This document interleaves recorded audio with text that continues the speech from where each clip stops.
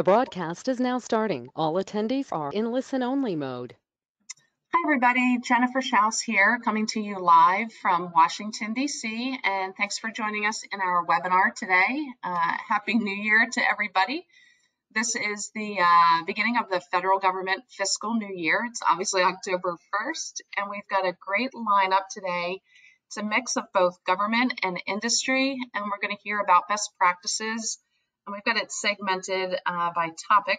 So we're going to dig into some of our slides here.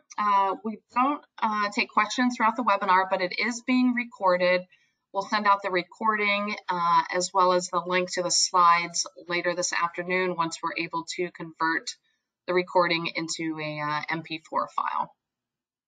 So before we get started, just want to tell you a little bit about us. We're based in downtown Washington, D.C., and provide a variety of services for companies that are selling to the federal government. We don't deal with state and local or education, just the federal market. And so our clients typically come to us for anything from market analysis reports, business development.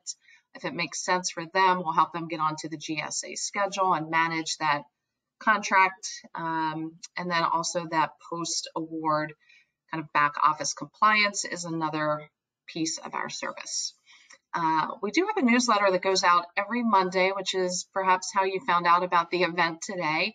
And that reaches over 23,000 subscribers, most of which I'd say 90% are probably government contractors or are government contractors. We've got some service providers and then some government personnel as well who are subscribers. We've been putting webinars on for several years, and so we now have a library of over 450 complimentary government contracting webinars, and they cover topics on anything from GSA schedules to business development, and then a lot of the legal pieces such as bid protest, FOIA requests, a little bit of everything. So you can check out all of our recordings there on the YouTube channel. What we did in, just to rewind for a moment, in 2020, we covered every part of the FAR, which is the Federal Acquisition Regulation, and those were run through sequentially. So we started with FAR Part 1 in the first part of January and then ended with FAR Part 52 in December. This year, 2021, which has flown by, we're kind of mirroring that process, and we're covering the DFARS. Those are Wednesdays at 12 o'clock, complimentary, so we're more than halfway through that series. If you want to listen to any of the recordings, you can find them on our website as well as our YouTube channel. We've also got the second Friday of every month, a new, well, it was new for this year, which is the GovCon Live Q&A Cafe. It's the second Friday of every month.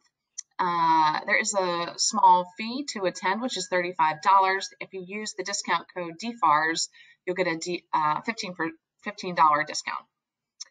Next Wednesday, we wanted to mention we do have a special, it's complimentary webinar in our COVID contracting series, and it's the vaccination guidelines for contractors and subcontractors, which recently just came out. So you can find that link to register on our website under the event section. Next year, we're covering, in the same spirit as the FAR and the DFARS, the FAR supplements. It's a webinar series. We're going to have primarily government contracts attorneys who will go through basically the agency and the department nuances that they have within their own department or agency regarding contracting and procurement. And then on that corresponding Friday, we'll have the department and agency playbook series. We're doing that in conjunction with FedMine, Archiza Meehan, and their group. So they're going to cover some of the opportunities. We're also doing this in conjunction with the McLean Group, which is a merger and acquisition outfit, and we will have government representation on most of those webinars as well. Sponsorships are available. One more thing I wanted to note is a new series we're going to launch is called the GIP. It's the Government Industry Partners. And so basically it allows you to conduct a webinar with us. We will help promote it, help you curate it. We're going to host it, we'll record it, and then we'll post your webinar on our website, YouTube channel. So you can do this as a 1, 2, or 3-part series, and so this will be all about your business. So it's like today you'll present in front of a live audience, and as I mentioned, you get the recording, the registration list. So if you're targeting government contractors, this is probably a good service for you. And I want to make sure that hopefully everybody can see my screen. And so again, that service, this Government Industry Partners webinar series, is allowing you to conduct a webinar with us. Okay, just to let you know, next Friday is this GovCon Live Q&A Cafe series that I mentioned. So every month is a different topic. Next Friday is covering set-asides. With the folks here you see on your screen, most people that are in the government contracting sector are probably familiar with these names. And then in November, the second Friday is November 12th, and we will cover pricing.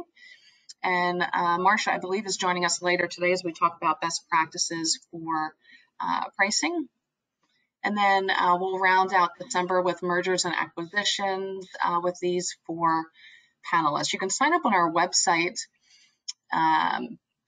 for all of these. So just go to our website, go to the GovCon Live Q&A tab, and you'll find the links there to register.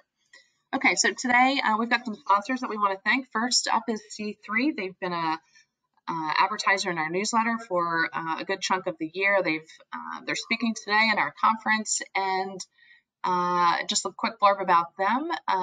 They're a provider for CMMC, DFARS, and NIST 800-171 compliance. Bill Wooten is speaking later this afternoon in the compliance section. Bit Solutions, they are your go-to for basically managing your capture process in a very user-friendly software platform. Your point of contact there is Anissa Milner, and her contact information is listed there on the screen. She's also going to be speaking later this afternoon in the sales and capture section, rightfully so. So her contact information is there. You'll see it also later in the slides. Next up, we've got WorkPlan. They've been a newsletter advertiser for several weeks in our newsletter this year. Your point of contact is Anita, and her information is there in the lower right-hand corner of your screen. They're a great resource for financial management for government contractors, anything from your project and cost accounting to DCAA compliance and your incurred cost submission. You guys can read the slide and contact Anita. BidSpeed, they're going to share some news with us later today. Alan Shipes is speaking in the section as well with Anissa Milner over in Sales and Capture later this afternoon. Another platform for managing opportunities. They're not providing the data, they're just helping you manage your opportunities in federal contracting. Another sponsor is GovFlex.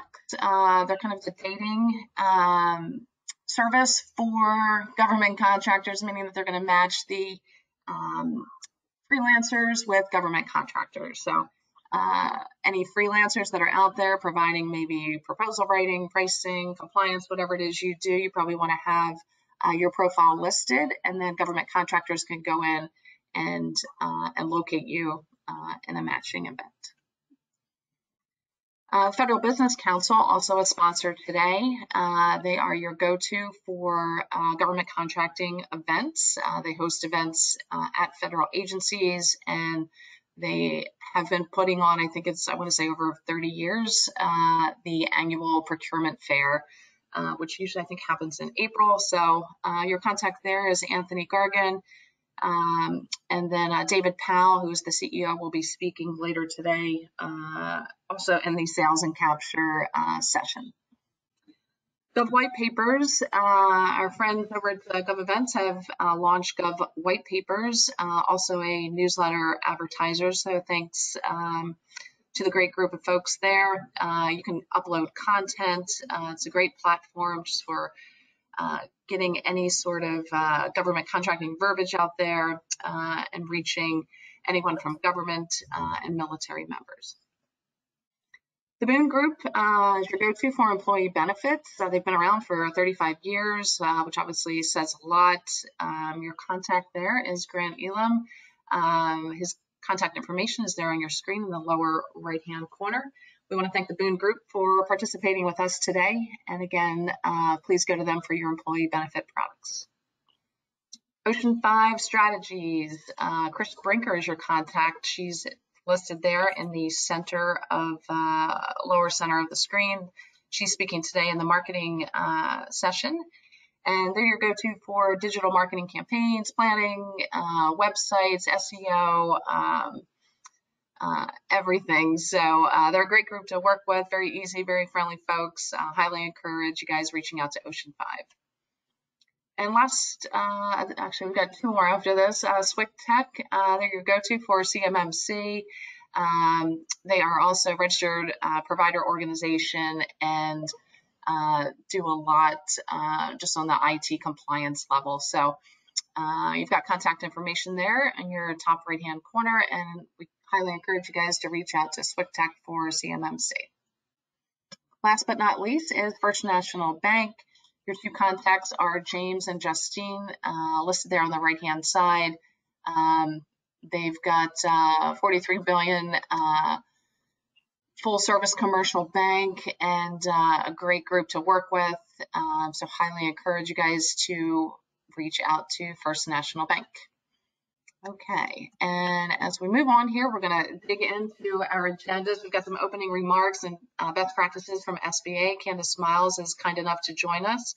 And then we're going to go through each of the sections with the 5 experts. So Candace, thank you again so much for joining us. It was nice chatting with you as we were waiting to launch the webinar today. And I'm just going to dig in here to your best practices and let you run through those. So the floor is all yours.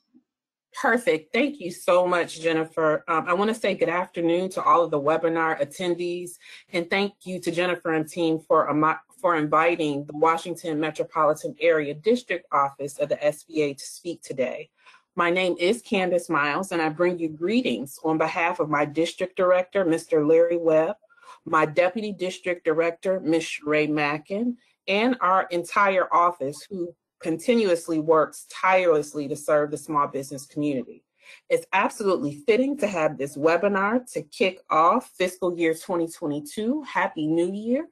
And with that, I'm going to share my 5 tips on being successful in federal government contracting. My first tip is always to be specific. If you pop over to USA.gov, there's actually an A to Z index of U.S. government and department agencies. And quite honestly, there are more than 137. You want to be specific and identify the 3 to 5 agencies you're interested in working with based on their mission and the services that they buy and the services that you offer. The next thing I want to offer is to always be succinct. You want to remember, you want to have clear, concise communication. And you have to remember the statistics right now says that it takes about 18 months or 9 touches with a contract officer or program manager before you can be offered or awarded a contract. When you're able to make contact, you always have to be ready with the opportunities that you've researched and identified from looking either at previous contracts awarded or at the procurement forecast. And you also want to have a white paper that can explain your successes and how you can help the agency meet their mission, or also be ready to explain your past performance history. The next thing I always like to mention is to be smart. You always want to make sure that you price for a profit. I definitely don't recommend cutting your prices to get your foot in the door. Generally, if another firm has done it at a specific cost, or if the government has done their internal government cost estimate, it's never a good idea to cut your prices. That can lead to burning yourself out or getting burnt in the end. And something else, when we talk about being smart, we always want to make sure that as you're developing your business development or business capture management plan, that you do aim to have specific, measurable, attainable, relevant, and timely goals that you can measure and meet upon. The next thing is you want to talk about, I talk about being significant. Quite honestly, in the federal government marketplace, if you haven't done it, you don't do it. You want to be able to explain your past performance and demonstrate that you are experienced with contracting, whether in the government or commercial sector. You want to be able to translate your non-government experience into terms that the federal agencies will understand.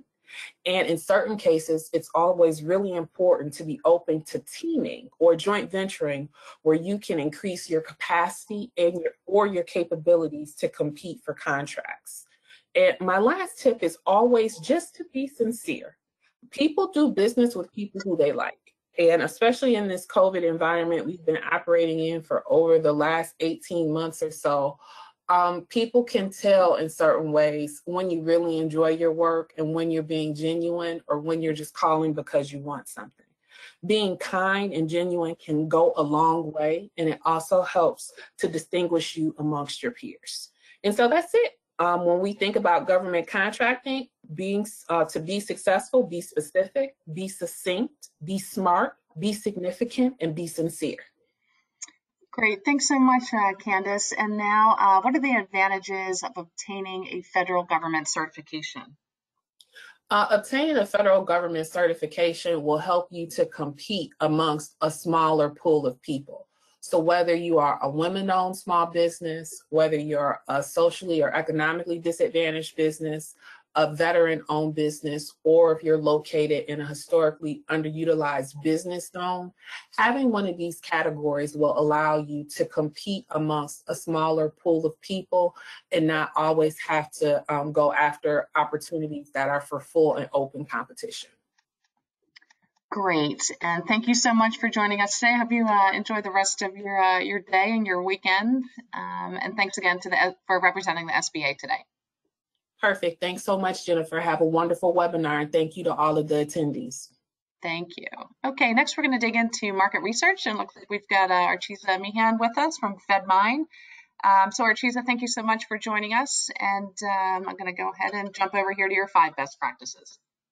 Perfect. Thank you, Jennifer, for inviting me to this amazing event to start the new fiscal year. I actually love the tips that Ms. Miles just gave. I think they were truly on point. This is the fiscal new year. Last fiscal year so far, we have about $528 billion that were awarded, not including the DoD contracts, which are subject to the 90-day delay. So it will be interesting to see if we close the last fiscal year at a higher amount than FY20 or lower. But as we start talking about market research, it is important to remember that the federal spending cycle is triggered by an agency need, which truly sets in motion the industry's predictable cycle of activity. Understanding the need of the agency is critical, and hence I think the need for market research. Use market research to interpret the data, to build the knowledge to help you grow. It is the foundation of your success.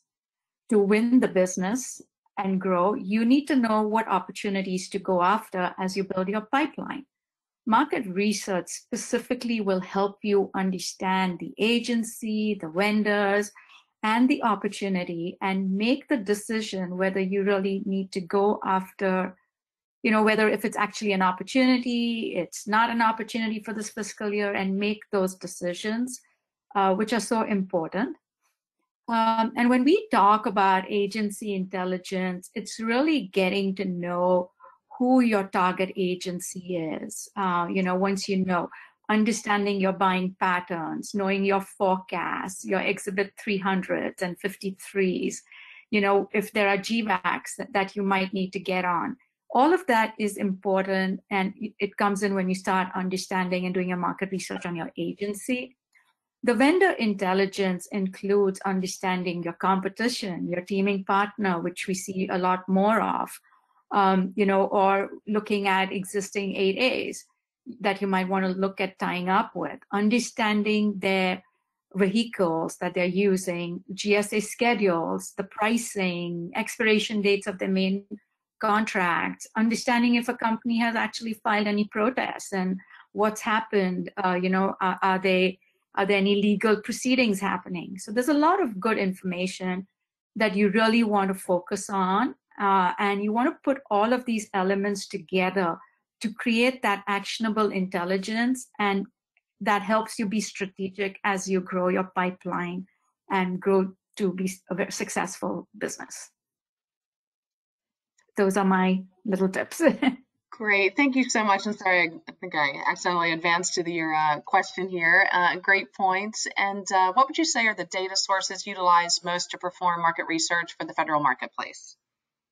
So, in addition to providers such as ours that integrate all the data, I would say there are a lot of, and your website actually has amazing resources for all the places and data sources that we could look for market research.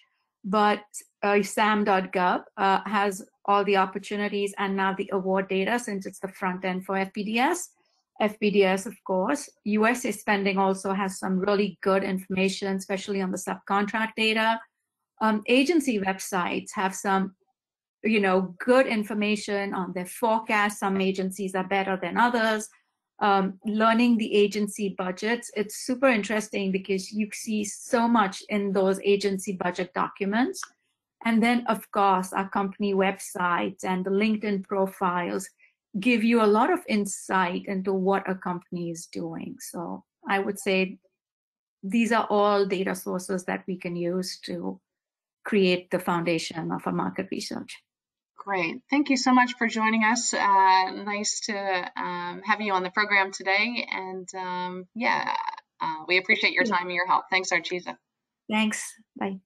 Okay. Next up, we've got our longtime friend and colleague, Eileen Kent, with the Federal Sales Sherpa. You've got her contact information here. And Eileen, hopefully you're live with us. Hello, everybody. Jennifer, thank you so much for inviting me today. It's so great to be on with everybody, and already great value so far from the speakers before. So the couple of best practices that I wanted to talk to you about today for market research, we heard some good things, which was know who your 3 to 5 agencies are. But how do we begin doing that? Well, when we look at the data and we want to go out there and search the data on who buys what we sell, we need to sit down as a team. So you want to sit down with your team and identify some critical keywords for what you do, because you're going to use those keywords to go to these data sites to search the intelligence of who buys what you sell. So I'm going to give you a couple of quick examples. In furniture, for example, you might want to write down the word furniture, but they might have inside the data, inside the description of requirement, chair, desk, workstation. But then if you think workstation, you go, wait a minute, that could be an IT workstation. So we need to kind of double check that data when we look at it. Credenza, training room, surgical furniture, bed, mattress. So whatever type of furniture that we're selling, we want to kind of dig deeper in the keywords that we're actually going to use to do the data search. Now in services for IT, for example, I do a lot of data dips for this, and people give me the keywords program or project manager. And I got to tell you that those are such general words. I might as well type in, painting, because every single building needs painting, right? So when we do project or program management, it's too general. If we're doing database and IT related things, we need to have deeper things. Like if we said cloud, we've got to siphon out words like cloud that's part of clouds, like in the sky in NASA. So we want to maybe put in Java programmer or Splunk as a software. And if we decide to look for hardware, we want to say server, monitor, keyboard, blade, hard drive, cable. We want to be specific on these keywords. I don't like to do data dips for NAICS codes because there's so many NAICS codes for what you do, and a lot of NAICS codes that start with the word other. So I use keywords to do data and intelligence, and I also want to do a peek at who your competitors are getting business from. And in the data these days, it was just recently changed. It's not vendor name anymore, it's legal business name when you're looking for this information. The other thing I want you to think about when you do a round table with your team on keywords is to think about the step before they buy what you sell. So for example, back to the furniture example, maybe you do a data dip in contract opportunities for GSA leasing space or moving or construction projects or build and alterations, because if they're going to do that, they might need furniture, right? So think of the step before they need you for your data dips as well. And as you've already heard, you want to do a data analysis and then see who bubbles up top. See who buys the most of what you sell and focus on them. And as you've already heard, sam.gov is a great site there. They have an ad hoc report. USA Spending, you can pull data. You can also pull subcontracting data for your competitors if you wanted to look at that. And of course, you can always buy a subscription service like FedMine and others that are going to be talking to you today. But what I do and what I always emphasize is it's great to have this information, but you've got to build a focused action plan around those 3 to 5 departments, the agencies, the location, and the people within those agencies, and you actually have to execute it. You got to pick up the phone and use the data that you've uncovered to have intelligent conversations with your clients. They spend a lot of time putting that data up there. So if you go in saying, who are you working with? They're going to look at you like, really? You're going to ask me that? It's the usual suspects. Go do your homework. So do your homework first. And then when you're asking questions, you're going to ask deeper, more detailed information from their procurement forecast, from sam.gov, from the contracting opportunities, and be able to speak to them in terms of what's happening at their agency. Better intelligence makes you a better salesperson, getting a deeper understanding of what the story is on the ground.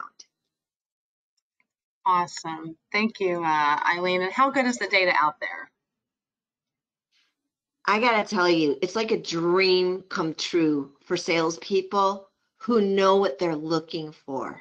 You can uncover who buys what you sell, from whom, how they bought it, what type of set aside it was, how many bids they received, when the contract comes to an end. It goes on and on and on. There's almost 300 data elements per contract.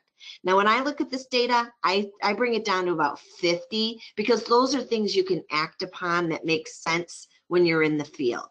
The data is outstanding. So go and dive in there and give it a try. And best of luck to everybody. And I hope you have a great day today.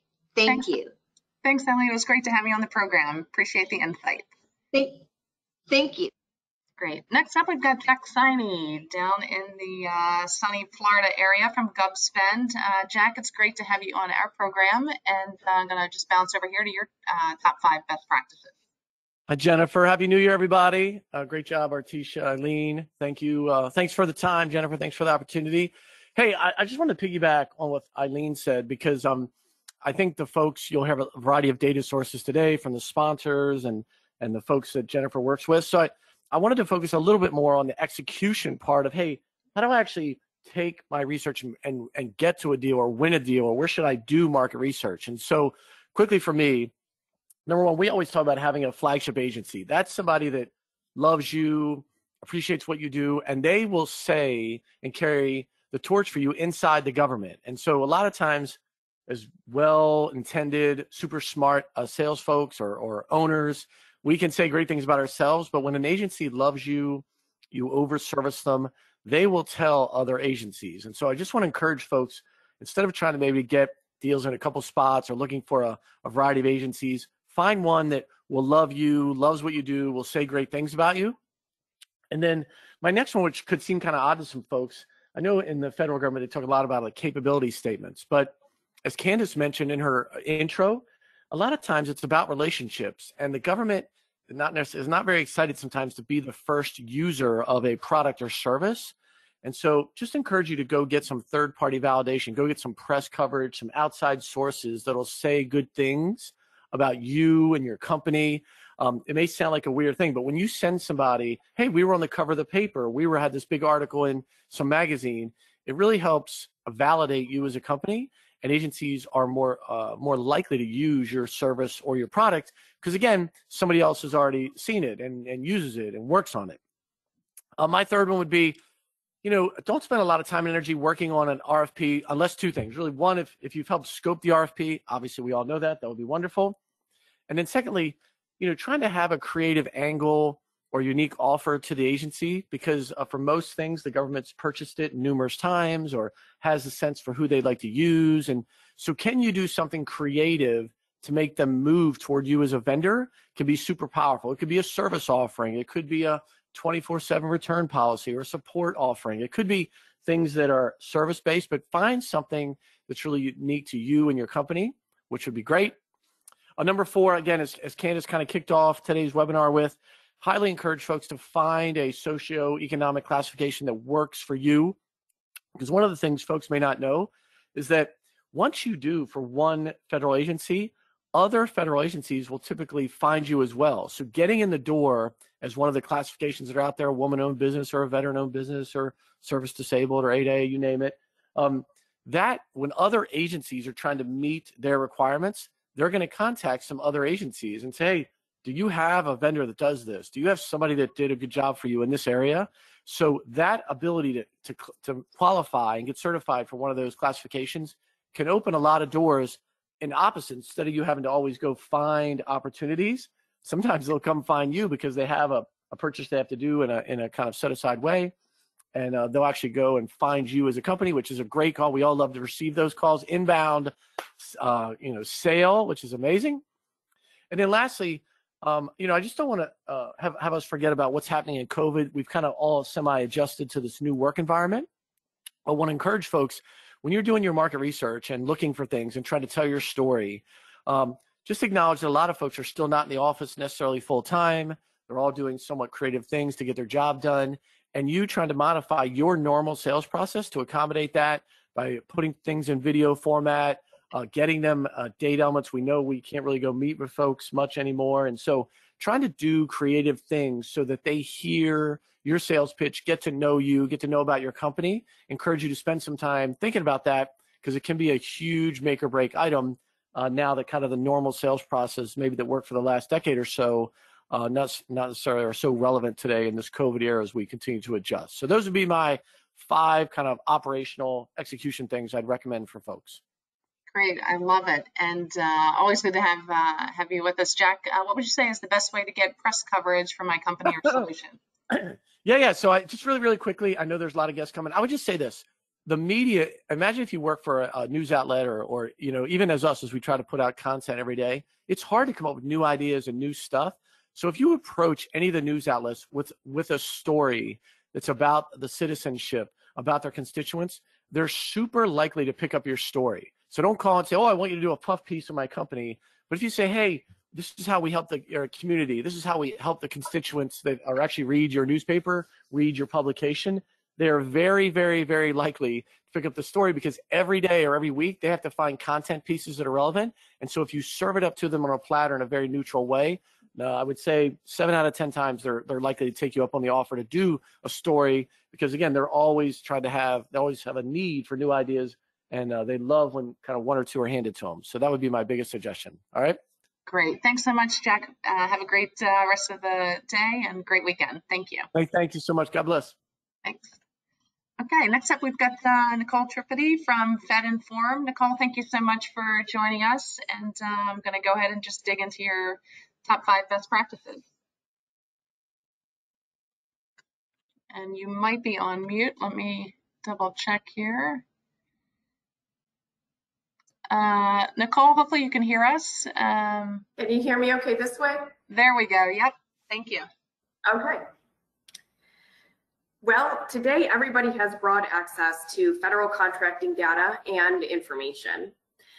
The business development advantage has moved from access to information as an advantage to the ability to curate actionable information as an advantage. So here are 5 skills that will move you closer to making sense of all the data. Skill 1, write research questions before beginning market research. Truly effective market research helps us solve business problems. So first, identify those problems and craft them into research questions. So let's say we have a business development approach that's mostly reactive to bluebirds, those unexpected, unplanned, and unprepared for competed opportunities. Here's an example of how I would turn this into a research question that will help us get ahead of the opportunity before it drops. What contracts are expiring in fiscal year 2022 that are likely to be set aside for small business, have a total contract value between 5 and 10 million, and were awarded by the Department of Education? Now, my only job is to find the information that answers that question. Skill 2, avoid research rabbit holes. A research rabbit hole is when we become distracted by chasing information that's interesting and not relevant. This is about staying focused. Each time we receive access to a new database or receive a new offer for a market research report, we ask ourselves whether this information is information that should be curated in order to answer our research questions. So over time, we develop the ability to make very efficient decisions, but as we're getting started, we can write down our research questions and track our steps. Skill 3, learn advanced research techniques. Examples of an advanced research technique could be building a custom report from free source databases like the Federal Procurement Data System, or Boolean searching. And why this is important is because research reports and databases are designed for consumption by a large audience. Our advanced research techniques parse information so that it's specific and it's relevant to us. Maybe a market research database can pull down a list of likely competitors for an opportunity, but our advanced research techniques can further identify specific contracts our competitors are likely to use for past performance when competing on an opportunity. Skill 4 is overcoming unfamiliar report findings or unknown language. So we often find ourselves in a situation where the data just doesn't make sense. There's an easy trick that helps us draw better conclusions from our market research. And it is this. Because most of the databases that curate federal contracting data rely heavily on the Federal Procurement Data System, or FPDS, we can check out the FPDS data dictionary whenever we get stuck. It's a great resource available right on the Federal Procurement Data System. And here we can learn about federal data, its meaning, and how to interpret it. And then skill 5, leverage traditional and non-traditional sources of information. So if you've been in GovCon for a hot minute, you've already heard about market research tools like USA Spending and Federal Procurement Data System, FPDS, but there's other resources too. Sites like it-dashboard.gov and calc.gsa.gov for pricing data. There are published documents like agency strategic plans and Office of Inspector General reports. The bottom line is to get creative about how we can use all the tools that are at our disposal to curate the information needed to answer our research questions. Awesome, thank you, Nicole. And now we're gonna pop over to your question. So what is the role of the business development analyst? A business development analyst is an individual in a business development support role that knows the resources that we discussed today and also has the research skills that I just went over. So this is an individual that has the skills to curate and make sense of market research information. So a very good business development analyst can source opportunities, support most capture management efforts, and even supply proposal teams with information as direct inputs to the proposal. Things like information about the customer or about the environment or about our competition. Business development analysts in the DC area typically have salaries that range from 70 to 100K, and sometimes more for really advanced skills and capabilities. So a question that I often receive as a follow-on to this one comes from small businesses who wonder how they can compete against firms who have somebody with these skills and talents on their bench.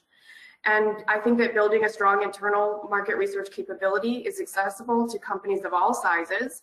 And a lot of times it comes down to a business decision, whether we're going to do it ourselves, assign it to an existing employee, hire a new employee, or hire a third party. Great, thank you so much. If you guys want to reach Nicole, her contact information is here on the screen. And that wraps up the first section, which was market research. And again, a special thanks to all of our sponsors who make the event possible. And now we're going to move on to the second section, which is marketing. And first up, we've got Luann Grossman, who has taken herself off of mute. Thank you so much. Luann, great to have you with us today. I know your time is short, so I'm going to hop over here to your 5 best practices and give you the floor. Okay, great. Thank you very much, Jennifer. Hello, everybody. Very happy to be here today on this Friday afternoon talking about government marketing, which is my all-time favorite subject.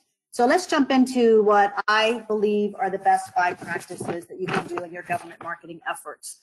The first is really ensuring that you have an integrated marketing plan. This means that you're not just doing what I call a one-hit wonder, just not doing a particular event, but you're doing a multitude of events that all tie together. But more importantly, that you are working in co-marketing. These could be with partners, they could be with OEMs that have similarities with you, so that you're all saying the same message. Very important. It's also really important to have a cohesive search engine optimization strategy. Government buyers are searching the internet long before we even know that they are in the process of starting to look at our technology. So make sure that on your website, you've got keywords that are tagged. Talk to your web team about that, so that when someone is coming in from government or even partners that are looking to partner with you, if they're typing in a particular topic that you're an expert on, we want you to be ranked at the very high level at all the Google search engines and Bing and things like that. Next is really important, try really hard to execute the majority of your federal marketing plans in the first 6 months of the calendar year. So this means between January and June. This is needed so that you can help your sales teams and business development teams affect into buying season. Once you hit that June timeframe, you're really pretty weak in trying to really get that information across so that you can affect the buying season purposes. So I would recommend that you do that, as well as making sure you've got your 2022 planning done way in advance, because a lot of the vendors that you're going to be working with to drive strong lead generation and build those databases that we need, they fill up very quickly because of that. So make sure that you're getting your plan, putting out January through June, but also planning your next fiscal year, because you're going to not have the availability of those vendors' programs that they offer if not. Content, we talk forever, content is king, we all know that. But it's really important to keep those white papers shorter than ever. Put as many graphics as you can in them now. Somebody mentioned earlier on the webinar today for capability statements. Marketers need to get involved in your company's capability statements. Very important that it's got, again, same point of voice that you want to get across. Also, keep them updated with dates. If it is a little out of date, but the content is still relevant, simply change the date on the web, on the actual document. I see so often it might say 2017 when it's actually still current, and you can just switch it up to 2021. So those are some tricks that you can do.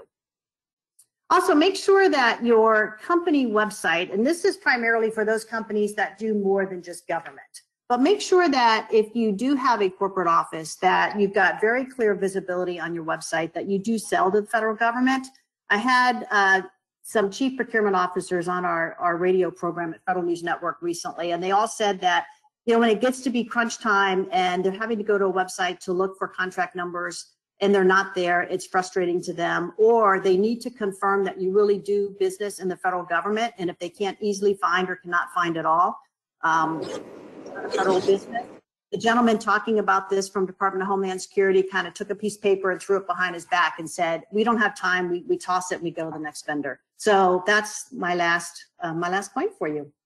Great, thank you so much. And as far as a quick question over to you, what's the #1 suggestion you always give to companies that want to market and sell to the federal government?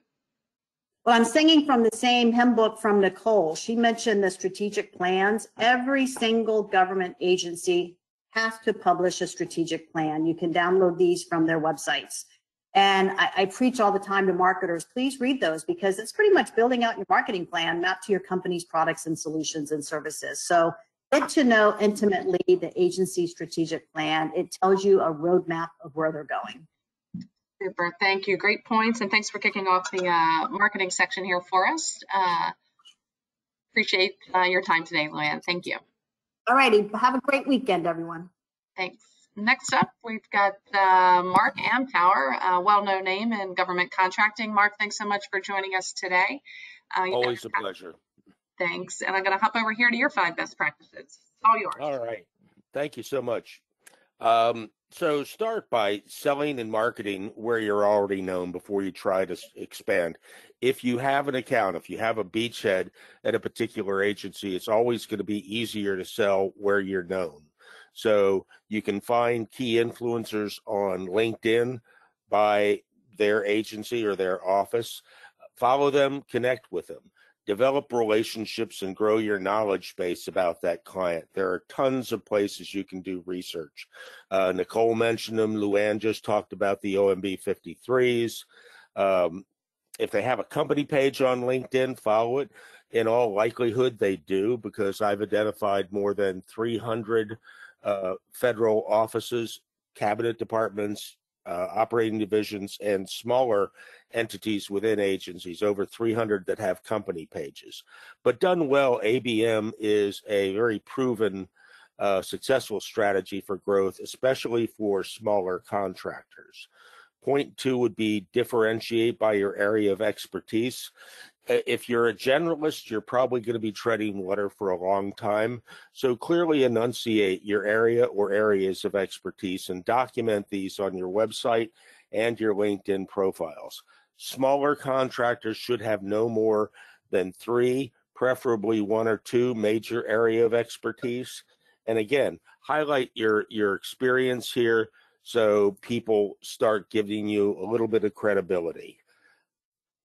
We support this with content. And Luann touched on content, but you really need a content calendar so you're driven to post regularly. The content needs to be germane to your target audience and germane to your area of expertise. So once you have an initial piece of content, you can repurpose that into multiple formats. So a white paper can become a webinar, it can also become a LinkedIn post or an article. But do this because different people like different types of content. Not everybody is tactile. Some people want to listen, some people want to watch. But all content ultimately should be resident on your website, but shared via email, social, and however else you're reaching out. Social selling is something that I've been preaching for a while. I was actually preaching it before it had a name, but it's an adjunct activity to traditional sales and business development. It is not a replacement. Social selling tactics include things like commenting on posts, acknowledging promotions, new jobs, birthdays, pretty much any soft touch you can make to someone in your network to remind them that you're there and to keep you top of mind. Pardon me. It also includes your content sharing activities, which should be, somewhat regular. So your LinkedIn profiles need to be optimized, because if you start posting content and somebody comes back to see who's posting it, if there's nothing there that's really in detail about your company or your area of expertise, your credibility starts dropping. But social selling is engaging with your network in a series of soft touches, and touch in a way that can invite a response. So I often take my social selling and create follow-up Zoom calls. This is a great way to get to know people better. Make time to, pardon me, make time to brainstorm with your peers on a regular basis. These can be people in your company, other outside experts similar to what you do, either consultants or people with similar position in other companies. But when you have a collaborative environment like a brainstorm session, more ideas are going to occur. So I have 2 30-minute standard brainstorm sessions every week through Government Marketing University. Chris Parente, Janet Waring, and I head the ideation group, and we meet Tuesday and Friday mornings at 9 for 30 minutes. And I very much look forward to these. So those are my 5 tips. Awesome. And great points, as always. Also, why do you emphasize LinkedIn so much? Well, first of all, the market is here. It's the most underutilized marketing tool available in GovCon. There's 2.1 million feds that I can identify on LinkedIn, with every federal agency present. I mentioned already that I've identified more than 300 company pages for federal agencies, operating divisions, and smaller activities, so you're able to identify key personnel literally wherever you need to. And most of what you can do here, you can do most of what you need to do here, you can do for free. You don't need Sales Navigator. You don't need to pay for a membership. There's a lot of things that you can do on LinkedIn that will help you grow your business. Awesome. Thank you so much, Mark, for joining us. Always appreciate your time. Thanks, Jennifer. Okay, Carol Bernard from Gavology is with us as well. Carol, thank you so much for joining us, and I'd love to hear next about your best practices for marketing. Hey, thank you for having me, and Happy New Year to everyone. Some great information and some great tips put out so far. So let me just jump right in. First of all, I want to say getting the facts. I know that this goes back to the market research, but I think that this is so important for people to be able to understand a lot of things that they need to do that's also unique and relevant to their journey, because every contractor is going to have a little bit of a different journey depending upon what they sell and who they want to sell it to. We hear kind of in the term marketing location. One of the facts I think it's really critically important to know is, like, where are your customers buying? So, are they going through the schedules? Are they going out through SAM? Are they, going out through the SBA, database to request a quote? Are they shopping on Amazon? These are really good things to know, which leads me to my second point, which is also to know your MVPs. My good friend and also a fellow Gavology faculty member, Ms. Judy Bratt, talks about knowing the players at the layers. And I think one mistake that a lot of people make is that they're only trying to reach out and talk to the contracting people, contracting officers. I used to be a contracting officer myself, but also they're like reaching out to a lot of the OSDBUs. Those are great people to talk with, but also Mark Amtower just mentioned getting to know the influencers, and I wholeheartedly support that and say, hey, and this is what I'm talking about here as well, is just know how to go beyond the buyers and even beyond OSDBUs to connect with people that are the influencers, and maybe those are the program managers, maybe they're director of HR, what's their title, right? So these are the people that will be able to generate the requirements. Nothing gets purchased inside of the government until a requirement is generated, and the contracting people just become the processors of those requirements. But those are usually generated at the department levels, either by the department head, program manager, or maybe even the end user.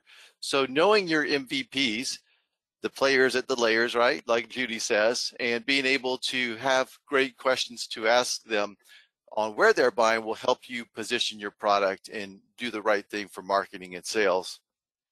Continuously build your value in your product and your service. This is an ever evolving area. So as you start to have conversations with folks inside of the government, and you start to see, where your product adds value, or maybe where it doesn't in relative to your competitors or what the government's already buying, you can take that feedback back into your company and say, hey, where can we build more value and just continuously evolve, because ultimately the government wants best value. Number 4, ensure your products or services are properly positioned in front of your MVPs. That's going back, talking about that location. Again, where does the actually government buy? Too many people only rely on sam.gov, right? You kind of set the search agents and you watch and there's no relevant opportunities. But there's a lot of things that happen outside of SAM. Again, there's, micro purchases that happen in all kinds of different areas. And a lot of these things people don't even see because they happen outside of SAM. So look beyond SAM. Again, talk with your people inside of the agencies, ask where are they purchasing the products or services that you sell. And then also have a foot in the door offer. Now, earlier, Candace came in and she mentioned that don't cut your price to get your foot in the door, and I agree with that.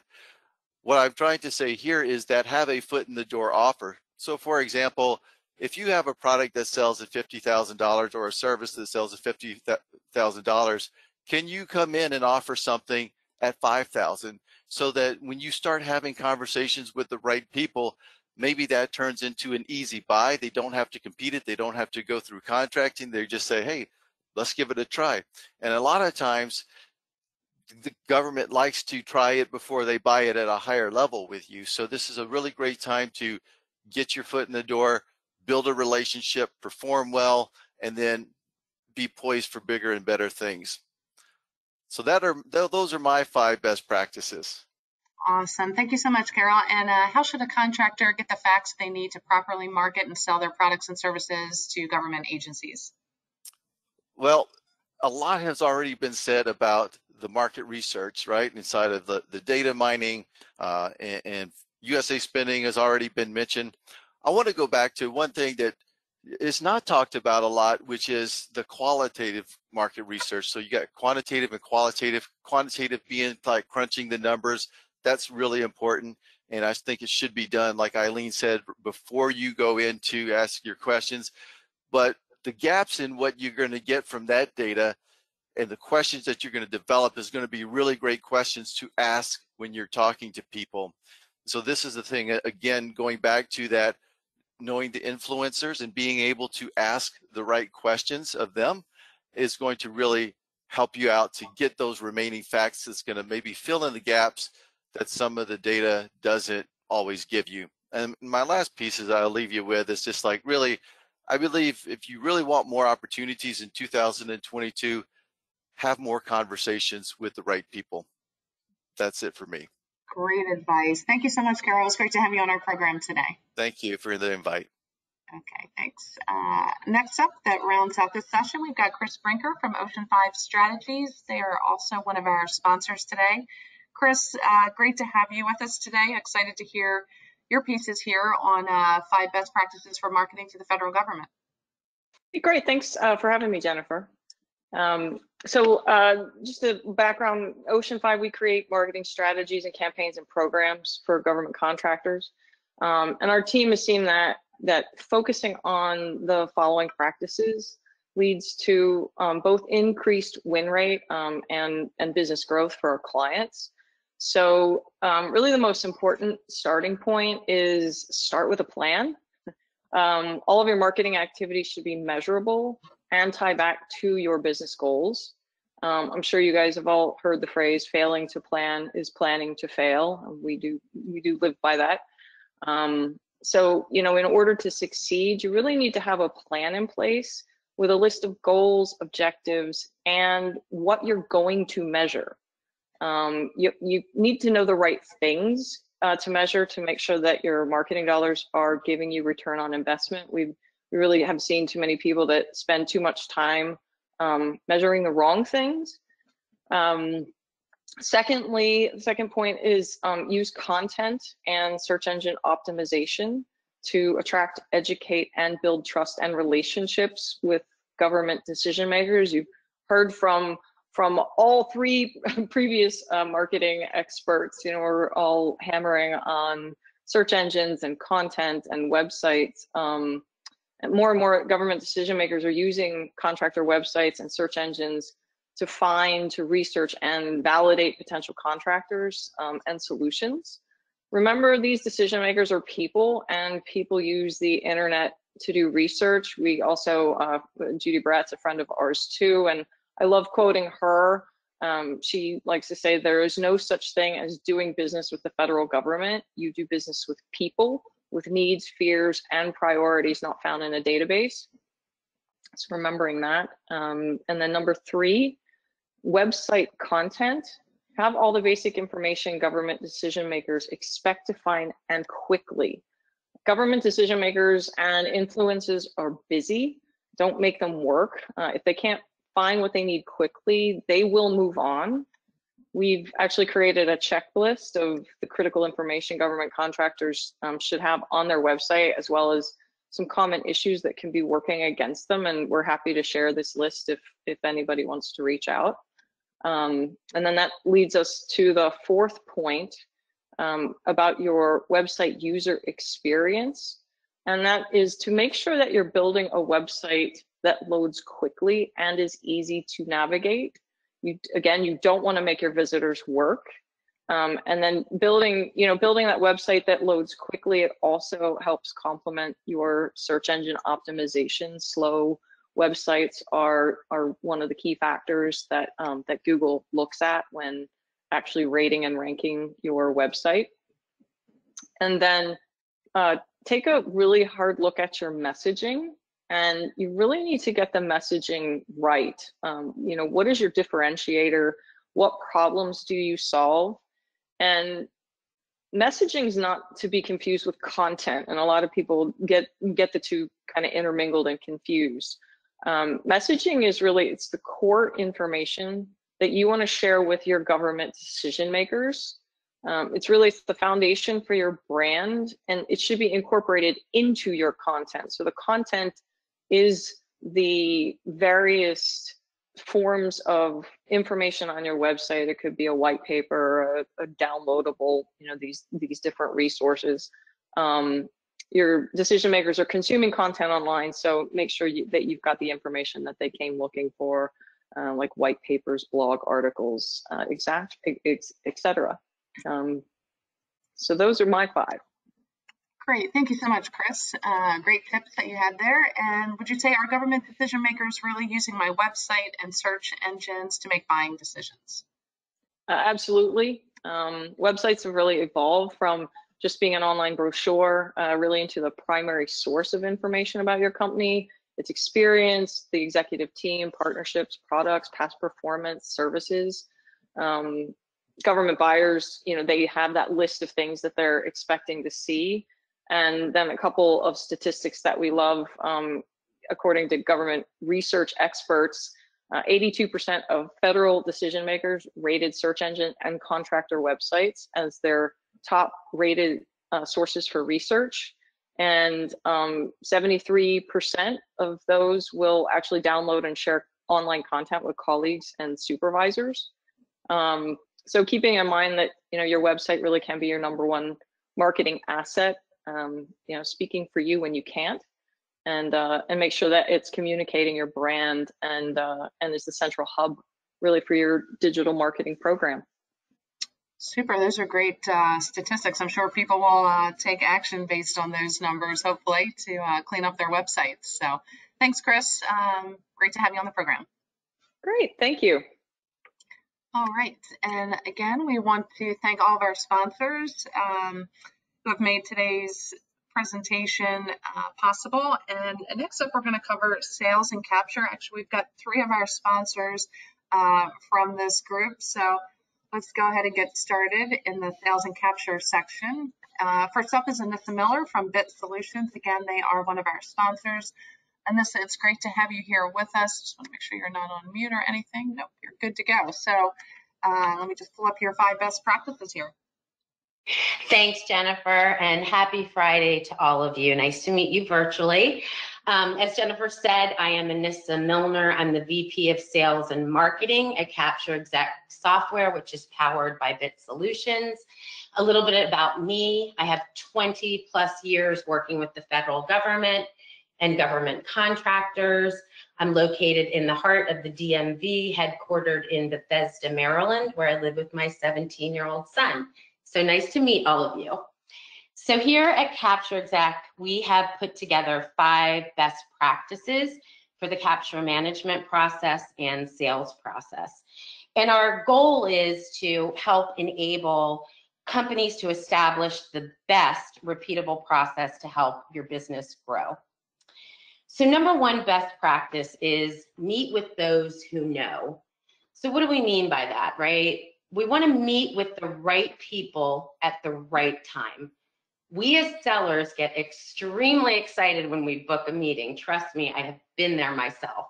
But you want to make sure that you're booking meetings with the right people that are going to influence the opportunities that come out. Some examples of that could be a commanding officer, contracting officers, program managers, small business advocates. You want to make sure that you're starting to develop early these relationships with these key individuals and becoming their trusted advisors. Secondly, timing is everything. So you want to make sure that you're asking the right questions at the right time.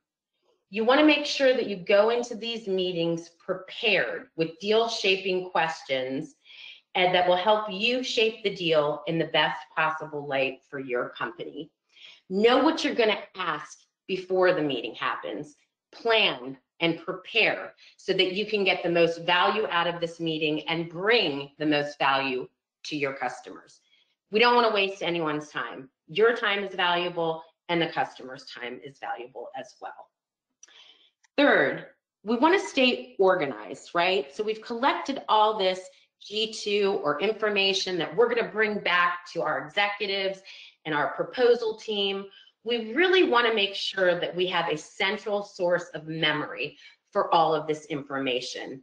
You need a really good capture management system to help you do that.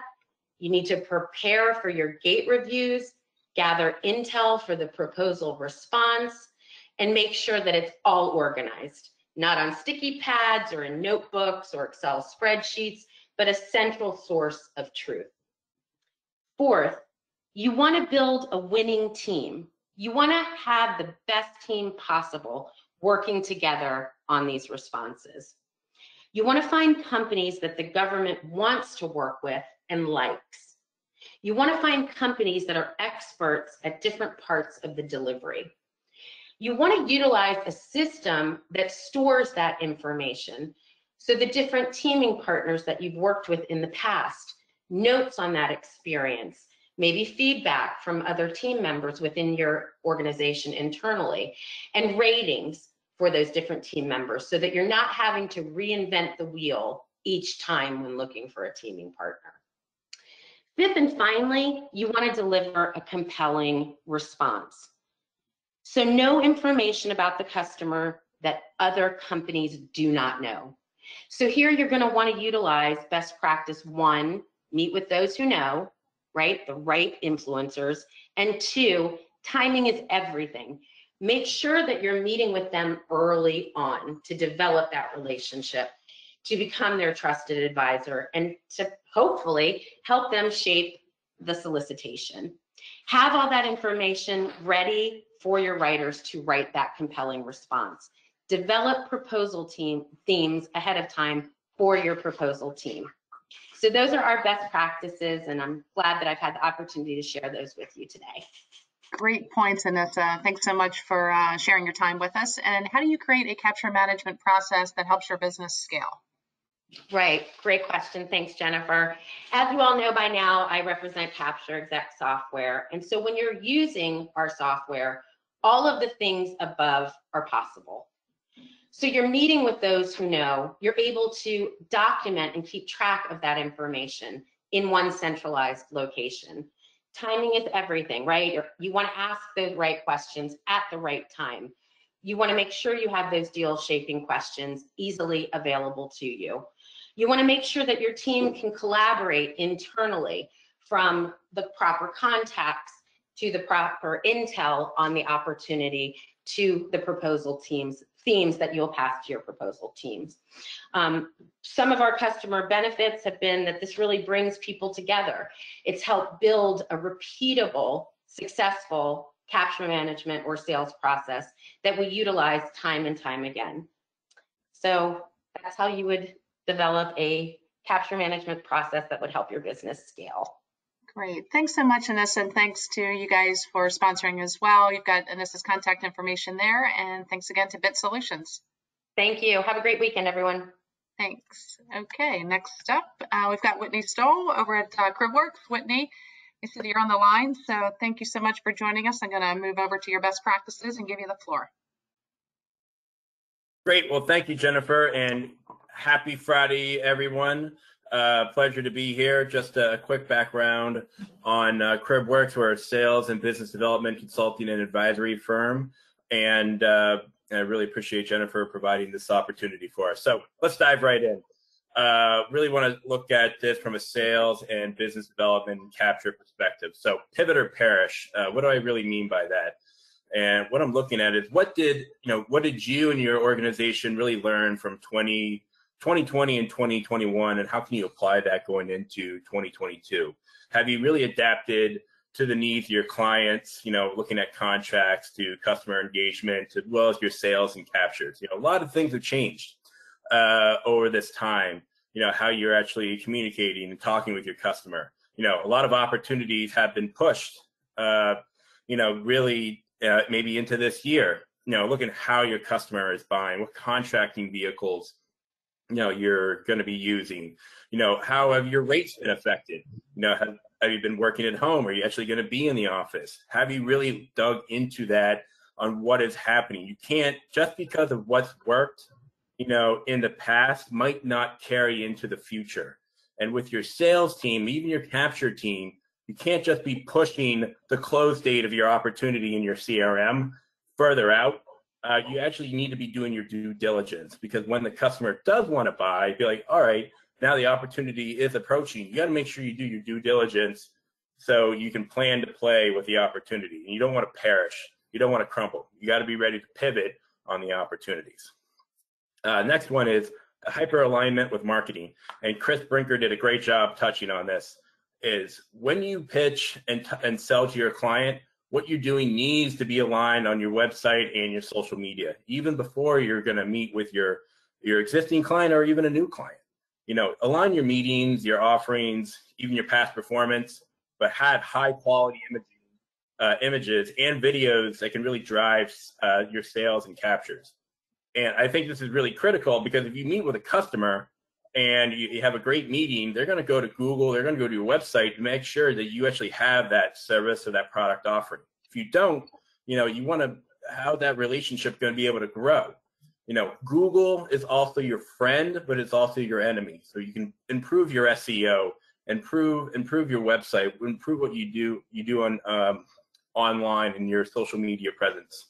Your website is also your friend and your enemy as well. You need to treat them well to really be able to drive your performance and drive your sales. So that's a very easy fix, but really work side by side with marketing, especially now that we're doing a lot of meetings on a virtual type platform. So moving on, having an effective small business subcontracting plan. The Biden administration now moving forward is looking to do a lot more business with small businesses. So make sure you actually have an effective plan to reach out and build partnerships. Have a targeted list of prime contractors and agencies you want to reach out to. Do your due diligence on who you actually want to be working with. But also internally, what past performance would be relevant to agencies and prime contractors that you want to be targeting.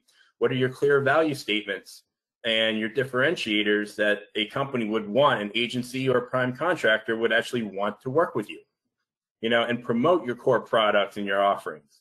So not only do you provide value, but you can actually see why people would want to come and work with you. So I think having a small business plan would be very essential for you to be moving forward. Next, going on is to empower your sales and capture team, is really to encourage your team to be part of multiple networking groups, nonprofit boards within your respected agencies. Within your respected industries. This could be, if you're in the marketing, find some marketing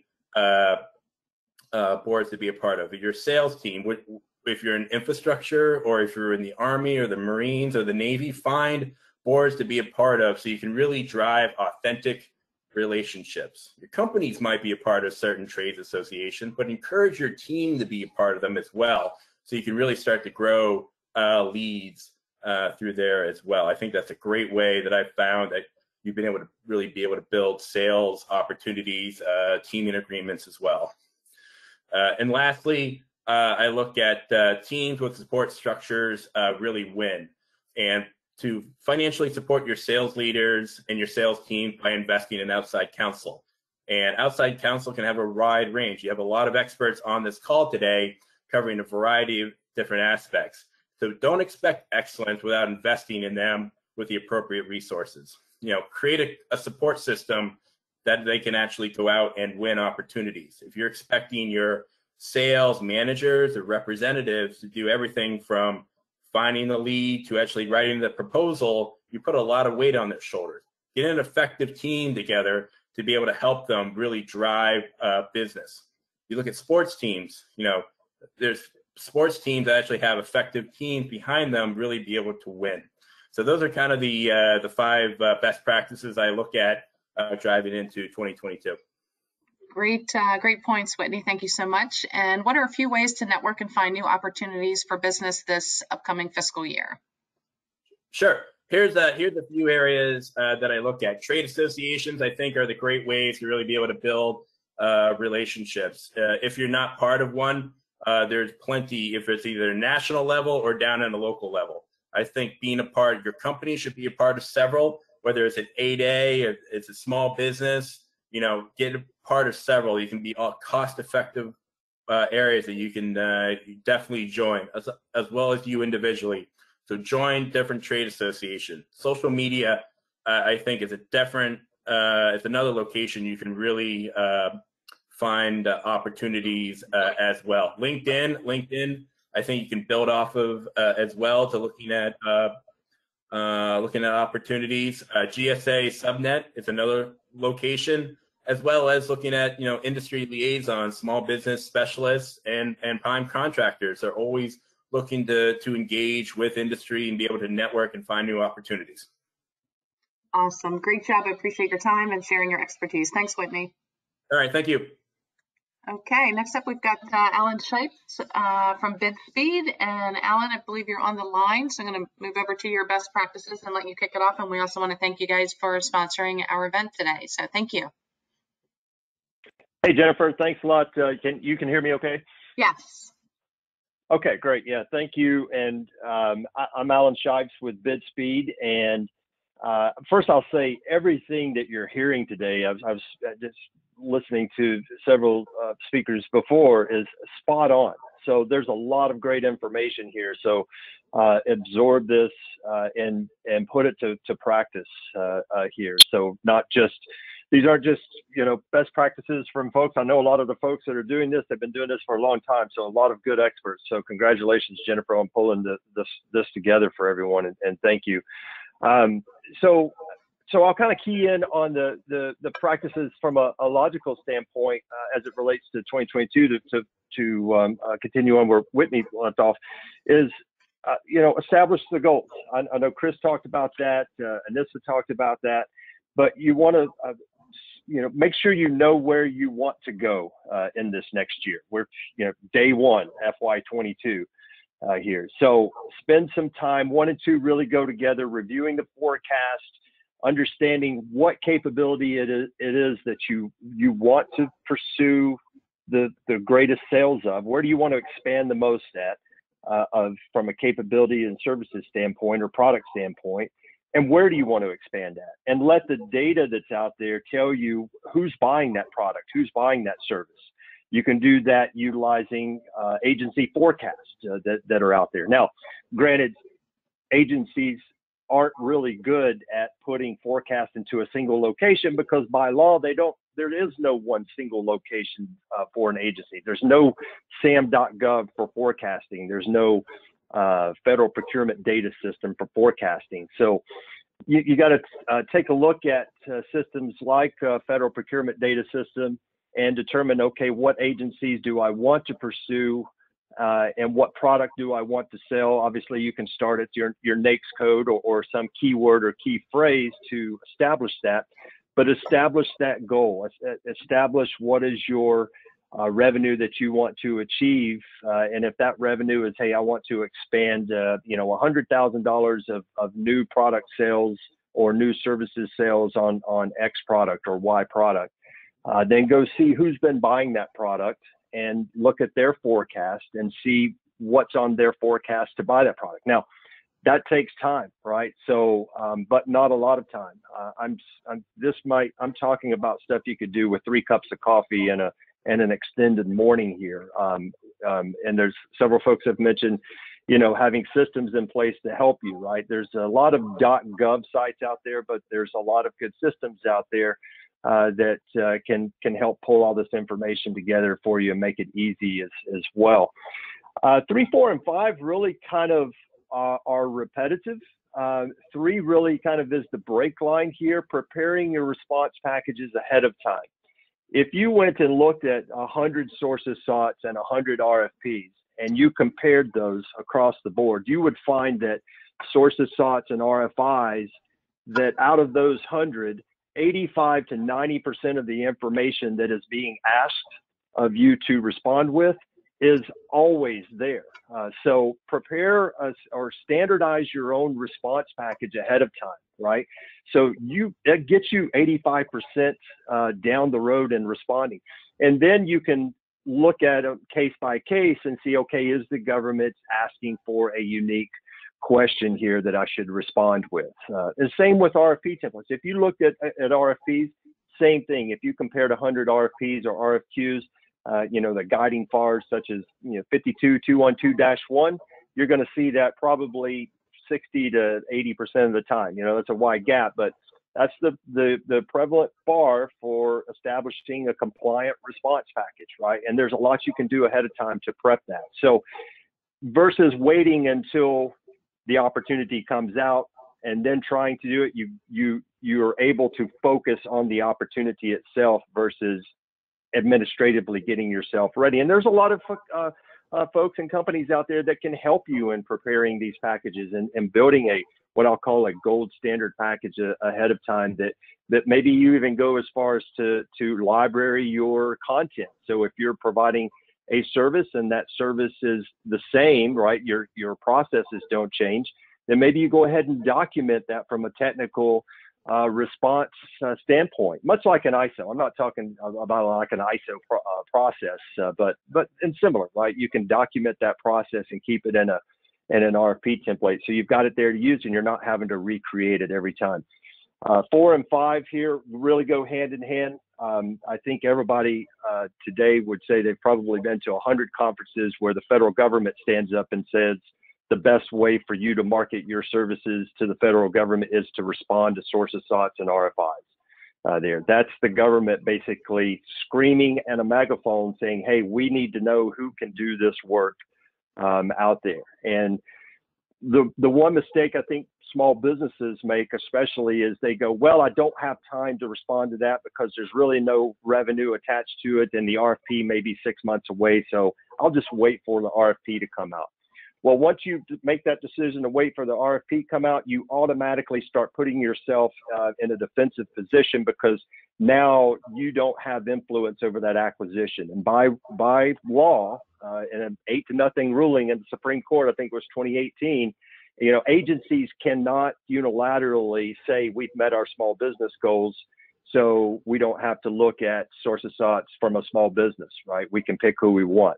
If they get 2 8As or they get 2 economically disadvantaged woman-owned small business or 2 HubZone or 2 SDVOSBs, then they have to, by law, consider that as a part of their acquisition strategy moving forward. So that is your best time to market your services and capability to the federal government, right? And I'll come back to federal government here in just a second in the question. But then follow up. The second biggest mistake is follow up. Companies, for whatever reason, and individuals there's a fear of calling that contracting officer or looking. There's an appearance problem, right? Of saying, well, I don't want to bug them too much because they may set me aside and not come back to me. That's absolutely false, right? So they're essentially, that's their job, right? To receive any questions that you need, and they're the quarterback internally in their organization to help manage that procurement. And so they're there, catching the information as it comes to them. So if you've got questions or you need to know a status of something, follow up. The worst thing that can happen to you is you have to leave a voicemail or you get no response from a contracting officer, or they're not going to put you on some list that says, oh, this person really follows up too much there. Obviously, they would really love to have a contractor that shows up and does the work and does follow up versus not. So don't be afraid to follow up there. So establish your goals, let the forecast and let the data tell you where to go, who to go to, what capabilities to sell, do some preparation up front and getting ready for FY22 as it relates to your response packages. meaning, set some time aside, get all the administrative stuff, clean up your cover letters, get everything ready to go minus content there. And then dig your heels in and start responding. If you do not get in the game and take a shot, you will never score a basket or a goal, or to use another sports analogy. You got to get in, you got to participate in order to get a contract coming back your way, or the opportunity for a contract coming your way. So, and then follow up there, Jennifer. So I'm ready for the question. All right, thank you so much. So, Alan, what is the most challenging part of doing business with the government, and what can you recommend to our audience to move the sales needle in the positive direction? Yeah, so the challenging part there, having been through that myself, so coming from the Air Force, going to large business, figuring out how to do it, starting my own business, eventually selling that business, right? I grew up in from the Air Force side, right? So when the biggest for somebody that hasn't been in government or hasn't came from the service or something, sometimes the term government can be intimidating, right? There's sort of that fear of the large size that there is, and I can't do something, or I can't call somebody because I might get in trouble, or I might look bad, or something. And I believe it was Chris Brinker that said, these are people trying to do a job. They're just on a different side of the fence. So they need you to follow up, to respond as bad as you want to respond there. So, eliminate that fear, take government, don't view it as government, view it as, hey, I've got a potential client at the Department of State, and their name is Jane, or their name is John, and I need to coordinate with them on this opportunity or this forecast. View them as a person, view them as a company, view the State Department as a company, and that's a division of the company that they're working with. So, overcome that fear of government, and then just get in the game and start and do everything that everybody is saying here today is spot on. Super, thank you so much. Thank you, and good luck to everybody this fiscal year. Thank you. Last up in this section is another sponsor, David Al, from our friends over at the Federal Business Council. David, thank you so much for joining us. We've got your contact. Hi, Jennifer. How's my sound? Can you hear me? Yep, perfect. You are good to go. Thank you for joining us. Thank you for being a sponsor. And I'm going to turn the floor over to you here for your best practices. Great. Thanks. And I took a look at who was here today, and I know a lot of people personally that are here in the audience, and I think many of you have also experienced some of our events, or many of our events, and I'm here to talk today about the power of government events as a marketing channel, and to develop new leads and message and brand awareness. And a lot of the speakers today mentioned getting to know the right people, connecting, asking questions, and really understanding who's who. And somebody mentioned the players at the layers and things like that. Events provide an extreme opportunity to make that happen, especially in the government marketplace. They're affinity based, meaning that you have something in common with the attendees, and the attendees are there for a reason, and you being there as a part of that connects you by affinity. Events are also permission based. So from a marketing point of view, instead of an interruption style marketing, events create an implied permission for you to connect with the attendee in the context of the event. So it provides an entree, or a door opener, if you will, and also provides relevance to your company, your message, and builds credibility, especially if you're using the event as a thought leadership tool. So a couple of different best practices that we've discovered, and I'm going to go a little bit off script here. The first one is leverage the trends. The primary trend being events have had to shift and pivot, to use someone else's word there, to a virtual format over the past 18 months. And many of you have probably participated in virtual events. This session that we're on today is a virtual event. Why have we gone in that direction? Well, by necessity, number one. And virtual events, though, offer a number of different things that in-person events don't offer or don't offer as well. So there are some trade-offs.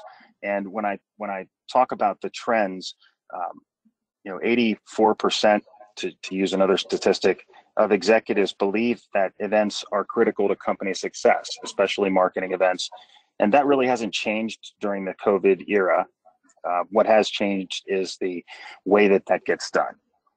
So the second best practice is reset your expectations. When we first started doing virtual events and shifting from live events, the expectation was that we would duplicate the in-person experience in a virtual format. And I think all of us very quickly found out that that was a difficult challenge, if not impossible. And we had to understand what a virtual event is and how it worked for the purpose of lead generation, lead nurturing, thought leadership, creating relationships, getting people to connect and find one another and find the right people in the context of their message. So how did we make that happen? The best practice was really helping reset expectations for not only our customers on the government side and on the industry side, but also with ourselves, in understanding what an event is today, and moving forward, what a hybrid event will be going forward. So that more on that later. The other few best practices that I've got are more practical and things that we've learned by doing virtual events for the past 20 months.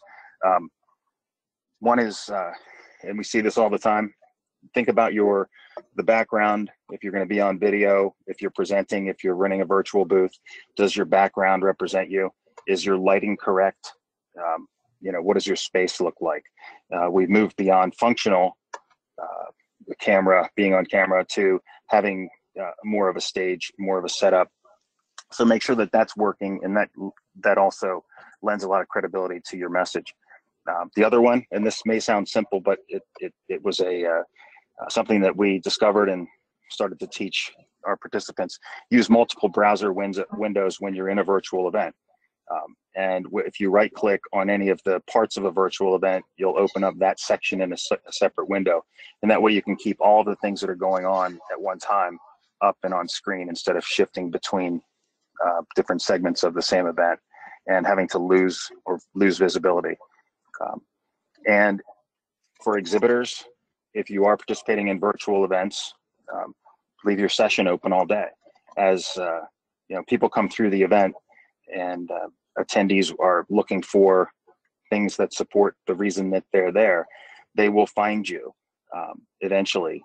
And when they do, you want to make sure that your material is there, and understand that it's a different type of booth than you would have if you were at a live event or a face-to-face event. But it's still just as important to have it set up the right way to answer the question that customers have.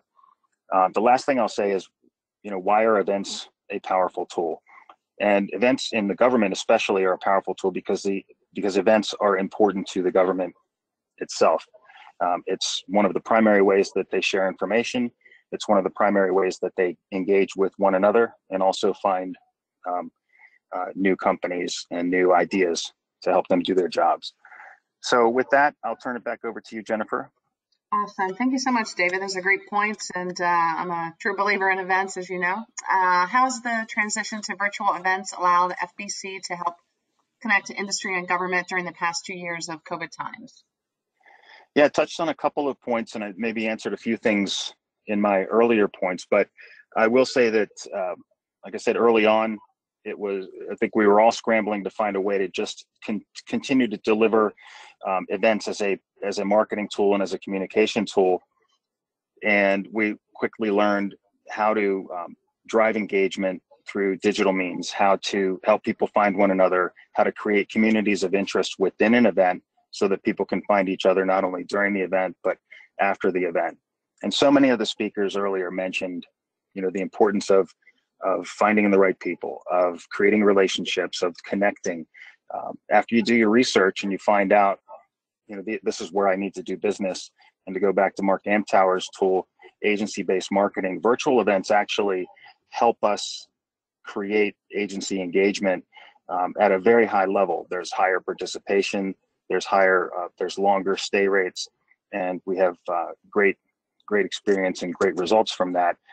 But pivoting. So it took us a while to get to the point where we understood how to make that happen online. But now that, and that was, you know, early on, for the past year and a half, it's been full steam ahead, and tens of thousands of govies are coming to FBC events, and we're working with many agencies to produce their internal events to reach out to industry. So there's a great connection point, and the pivot has been successful. Now as we move into hybrid, you know, we'll see how that works, and we have some plans for that, but that's how we've done it.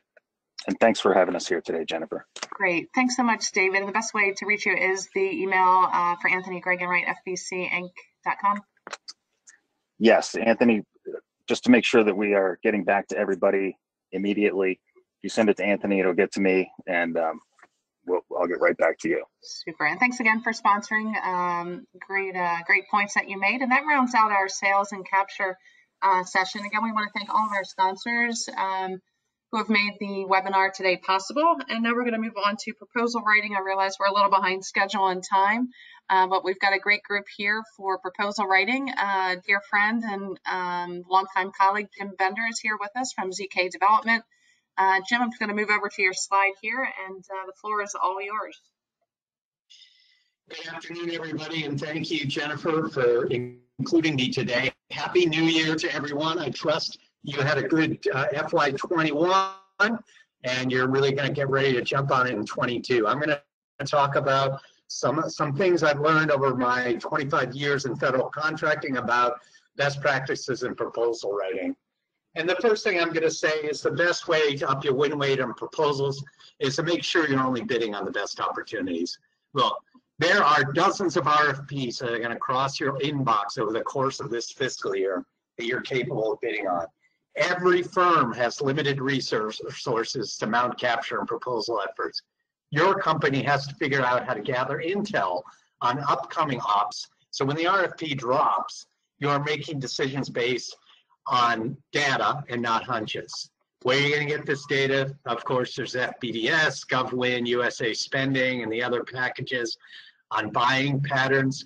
There's agency public domain information shared in congressional authorization documents, public meetings with feds, and information gathered by your employees and team members who have client contact. Have a process in place for making these decisions quickly with all the relevant stakeholders when the proposal period starts, so you don't waste precious time dithering over the go, no-go decision. Next, it's tempting to rush from RFP to writing to allow more time for writing. Best practices based on years of experience writing proposals says you should spend 15 to 20% of the proposal opening time on the front end planning your response. So if it's a 28-day window, that's 4 or 5 calendar days, which seems like a lot, but it's going to pay off. This is when your prop manager and your leadership team should be setting your win themes based on the data you have from the client and on the competition. Don't leave it to the writers to figure this stuff out, but the people who have the knowledge in their hand and are best positioned to make these decisions, so spend time organizing this information and thinking about the best way to win this thing and how to communicate your superiority to the evaluation team reading your response. Then this information has to be communicated to the writing team in a way that makes sure they really understand the win strategy. This kickoff meeting that you're going to have, they should be encouraged to ask questions so they understand how their piece of the proposal fits in with all of the others and the win strategy. This may take 2 hours, it may take 4, but everyone should be present at the meeting, because a decision made on how to write task 1 may not only impact how to write the management plan, but also the budget and how we describe bid staff. Everybody needs to be there, everybody needs to be talking. A good proposal manager should have a sense about whether the writing team really gets the strategy in their assignment. If they are silent during the kickoff, this may be a sign that they need some one-on-one follow-up to make sure they're clear on what's what. Number 4, you want to make sure your proposal manager is helpful and available. In order to get to the holy grail of the proposal manager's life, that is a first draft that works, you have to make sure that everybody is open to asking questions. The most troubling sign from a team member on a proposal team is silence and missed deadlines. This means that the writer is either not started working or they're maybe over their head and afraid that someone will figure that out and punish them for it. A good proposal manager needs to be available at all hours because people generally have day jobs and they're going to work late into the night, and they need to be open to dumb questions and helpful, and to be able to provide the resources to get people who are wandering in the wilderness back on track. Don't just call up a writer and ask them how's it going, but get really detailed into asking them specifics about the challenges of their section. Does the quality control process we devised seem to work with our technical solution? How are you doing on page count, and so on? Finally, in order to get, you need to have a good process in place for your color team reviews. I've seen so many of these color team reviews where we just open up the line and let anybody talk any which way. You need to have a strategy about how you're going to collect information in an orderly fashion. Perhaps you want to have the outside reviewers who are not on the writing team go first and then dismiss them, and then have the internal reviewers go through section by section or reviewer by reviewer. There needs to be somebody on the call that's recording what's discussed so that there are decisions on every piece of information that's brought into the call and a process for deciding what to do with it. Those are my 5 best practices for proposal writing. Back to you, Jennifer. Thanks, Jim. Great points. And what's the most important factor in a company's proposal win percentage? The most important factor is to be prepared. People put too much emphasis on the process of proposal writing. The process, the win theme on proposal writing is irrelevant. It's the win theme on the whole BD cycle. So you have to be prepared when the RFP drops and have a strategy ahead of time and have your team in place, or else your win percentage goes way down. Thank you, everybody, for your time and attention. Great. Thanks, Jim. Appreciate your time. Next up, we've got Catherine Bennett, who is just wrapping up the awesome conference put on by Lupio over the last 2 days. You guys did a great job. It was a lot of fun. Catherine, I think I saw you on the panel. It's great to have you with us today, and I'm just going to hop over here to your 5 best practices. Yes, hi, thank you. This has been an extremely valuable practice so far. I'm so glad we've had a chance to talk about launching into our federal fiscal year with all of these amazing tips.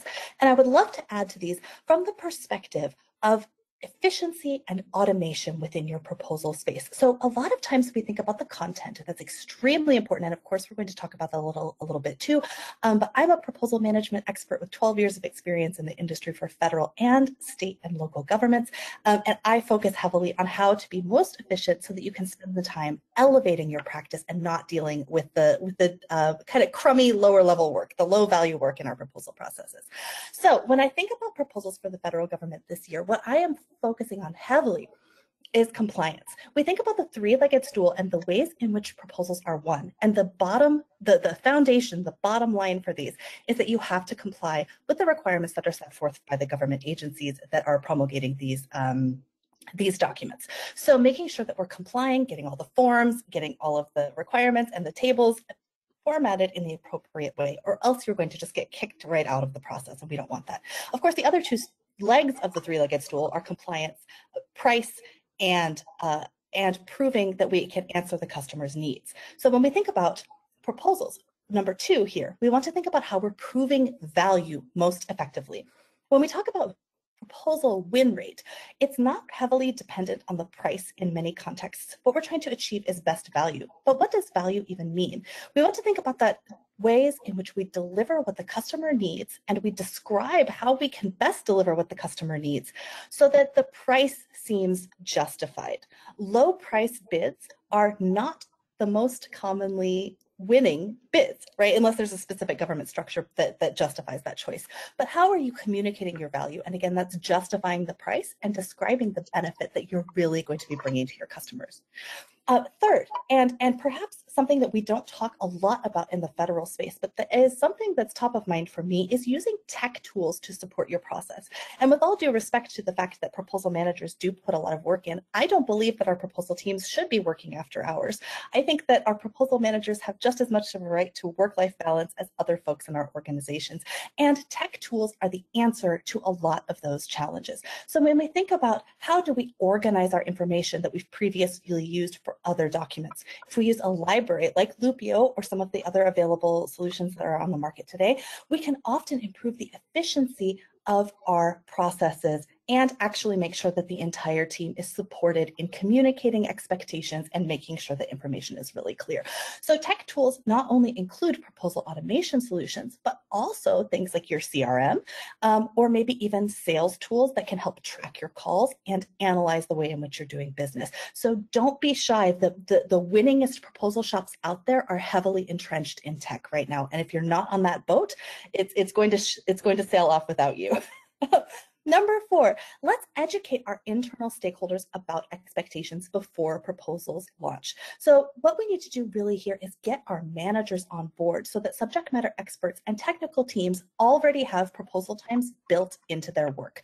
Proposals cannot be done effectively off the side of a desk, and they need to be considered as primary revenue generating activities. And so again, the best proposal shops are thinking about that before they ever launch into responding to these requests, and they're making sure that their technical teams have the time, have the bandwidth, and have the training to effectively deliver the content that we need.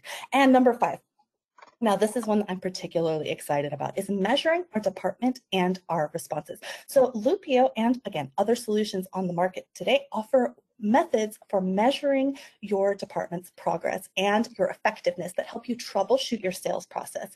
So if you're measuring at different points along the proposal management cycle, you can identify where you're falling down and how you can respond more effectively. So think about availing yourself of FOIA requests, making sure that you're debriefing with your customers effectively so that you can identify the parts of your proposal that really hit the mark and those that may have fallen a little bit short.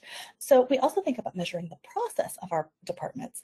How are we responding and how are we getting to, to the previous speaker's point, how do we get to that first draft faster and more effectively using the tech tools that we mentioned in number 3. So these are the top 5 best practices that I'm really considering over this fiscal year to advance my own proposal practice and to recommend to others in the space. And I'm ready for questions. All right, thank you, Catherine. What are the best 1 to 2 metrics that proposal managers can measure for their departments? Yes, so I am thinking right now of cost per bid. So what I want to do is quantify the amount of time and therefore the dollar value that is going into each proposal. So if you can track for technical folks, just a rough estimate about how much time they're spending, how much money you're spending on materials, and how much time the proposal managers themselves are spending on these documents, you can identify a good cost per bid and determine how effective your proposal management activities are, and therefore identify steps for pursuing more efficiency.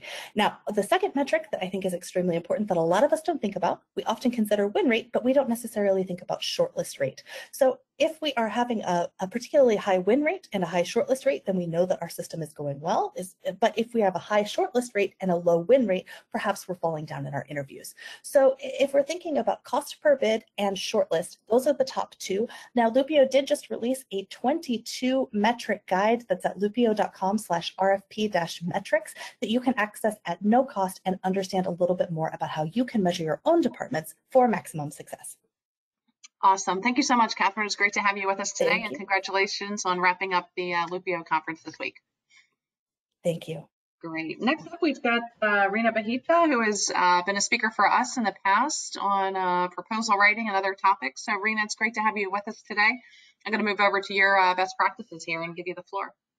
Thank you. And not to put you in an embarrassing situation, my last name is always mispronounced. It's Rina Bhatia. So thank you. That's okay. Thank you so much for this opportunity. And it's great to be back on another one of your webinars. I've been listening. I jumped in a little bit earlier, heard a lot about the capture sales process, and happy to have all these peers on the proposal side as well. And to, I took a little bit of a different turn here on my slides and the talking points. There's a lot of information on how to improve your proposal writing processes. And I liked what Jim said earlier, prepare, spend a lot of time preparing. I'm sorry, I'm mispronouncing your name here, Catherine. What you said earlier, use tech tools, leverage technology to make your proposal process efficient.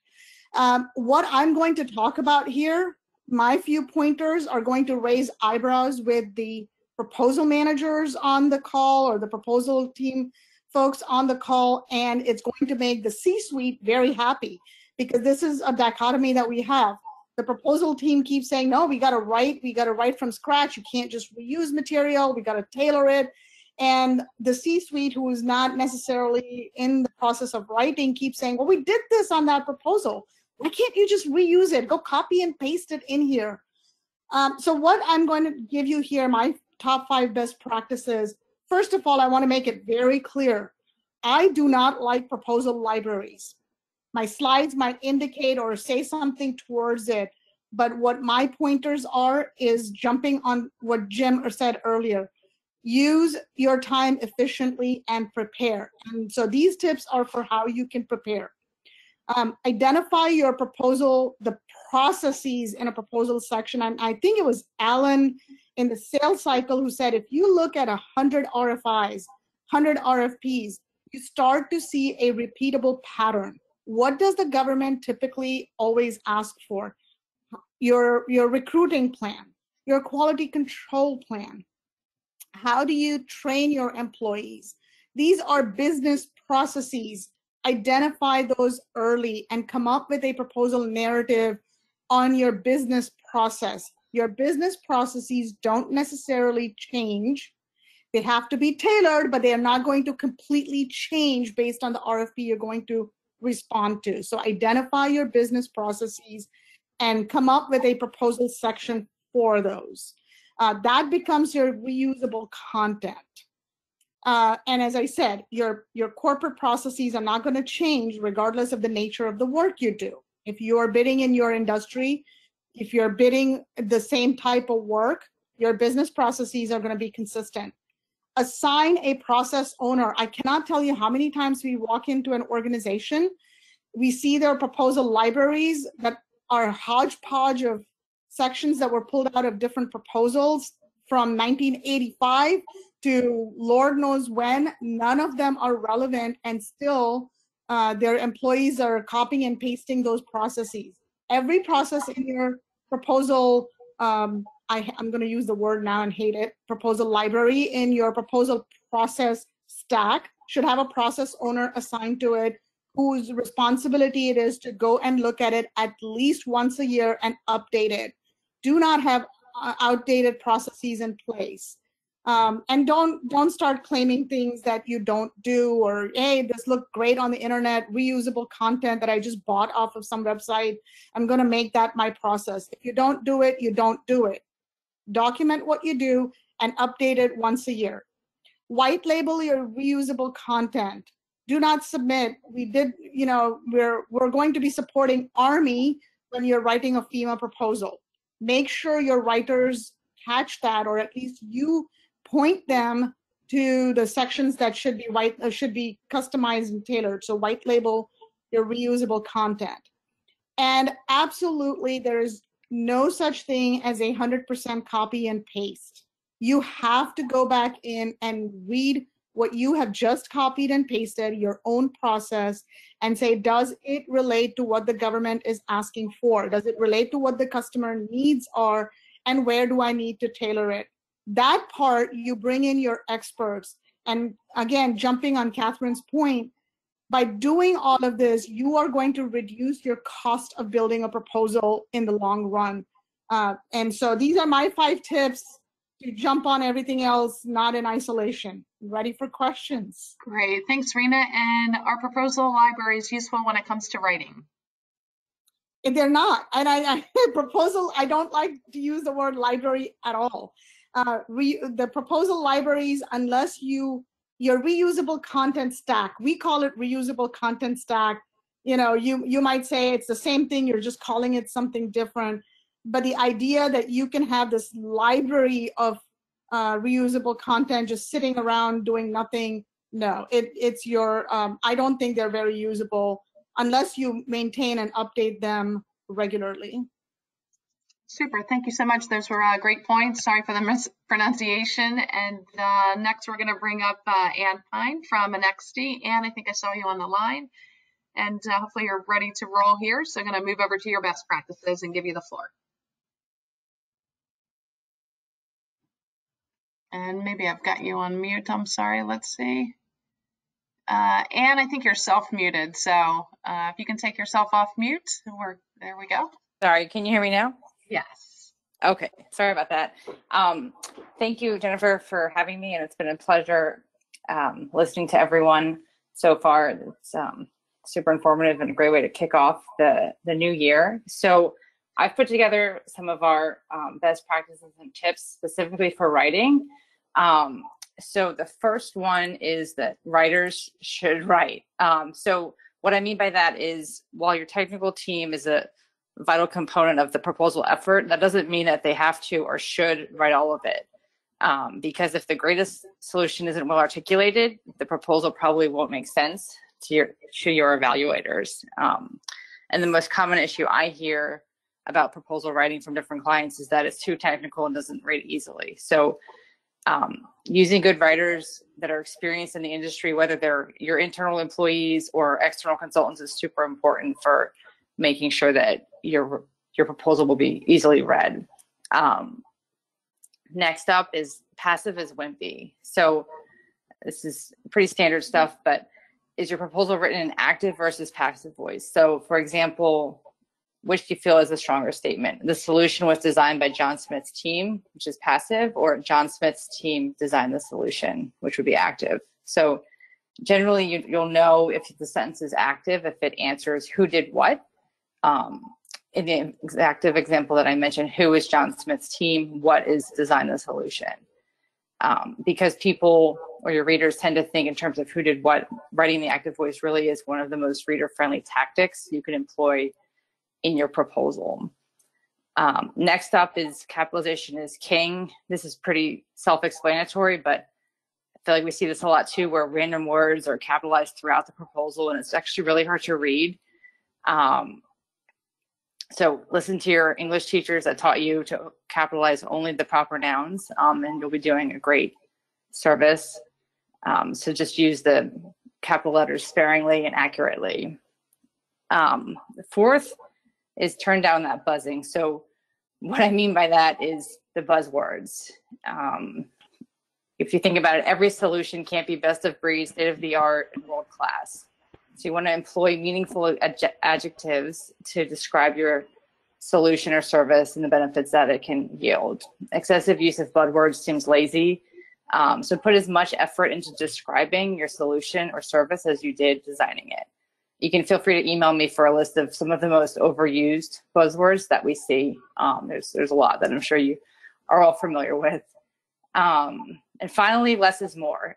We're seeing this more and more where proposals are getting shorter, the page limits are less. And as I've kind of done here with my own slide, I think it's much easier for readers to read when there's less content. Extraneous words take up valuable space and add nothing to your content. Readers really do appreciate brevity, especially government evaluators. So you don't want to get trapped into writing 3 sentences when one would suffice. If you haven't made your point in 3 sentences, the 4th probably won't help. So you want to read your proposal, read it again and again, each time looking for ways to make it shorter, more efficient. And don't just be your own editor, bring in other people, whether you're from your company, different folks from different areas, or even outside consultants can help to make sure that it's makes sense. So I think those are all of my tips I have, Jennifer, so I'm ready for a question. Yeah, and I love short, succinct slides, so thank you so much for making yours that way. With most proposal writing being completed remotely right now, what's your top tip for successful reviews? Yeah, so it kind of ties into Catherine's points about technology. I think, having a single online source for documents and information is critical right now. You see it with folks emailing back and forth. You really lose version control, and also just a security issue. If it's confidential information, you really don't want to be emailing it back and forth. So using something like G Suite or Office 365 Box, Dropbox, and they all have free options, which are great for smaller companies as well. Great. Thank you so much, Anne. Appreciate your time and love your Thank tips. you. And that rounds out our proposal writing session. So we're going to do another quick shout out and thanks to all of our sponsors who made today's event possible. Again, we've got C3, Bit Solutions, FBC, BidSpeed, Ocean 5, the Boone Group, Government White Papers, Work Plan, SWIC Tech, First National Bank, and GovFlex. Okay, and our last session here is on compliance, which is obviously a very important piece of government contracting. Bill Wooten over at C3, who is one of our sponsors and a newsletter advertiser for us as well. Bill, it's great to have you with us. I'm sure your best practices here are centered around CMMC, so I'm going to give you the floor. Great, thank you. Can you hear me okay? Yes, yep. Great, awesome. So for us as a technology provider, when we talk about compliance, we're really talking about cybersecurity compliance. As anyone who works with the DoD knows, CMMC is very much kind of on the topic and on the mind of everyone. So this is going to be framed a little bit around the idea of CMMC and a CMMC program. Number one is, as a contractor, you need to think about investing in cybersecurity. Before you get to the point of talking about compliance, you need to recognize that cyber is an important part of your business. Just like benefits are part of payroll and overall compensation, marketing is part of sales and overall business development, cyber is part of your IT and your overall ability to perform and do anything as an organization. So it's really about having the mindset that cybersecurity is here to stay and it needs to be part of your budgeting, your culture, everything you do in your organization. Getting into a little bit around the CMMC place, first things first is number two here, do your 800-171 self-assessment. If you are doing work with the DoD, if you are expecting to win awards with the DoD, you're going to be asked for that SPRS score. You're going to need to upload it. It is something that needs to be done if you're going to continue or try to start doing work with the DoD. Also, number three, use the results of that assessment to build your roadmap. POAM may not be the right word, but you're not going to get a perfect score. No one's expecting a perfect score in that self-assessment at this point with SPRS.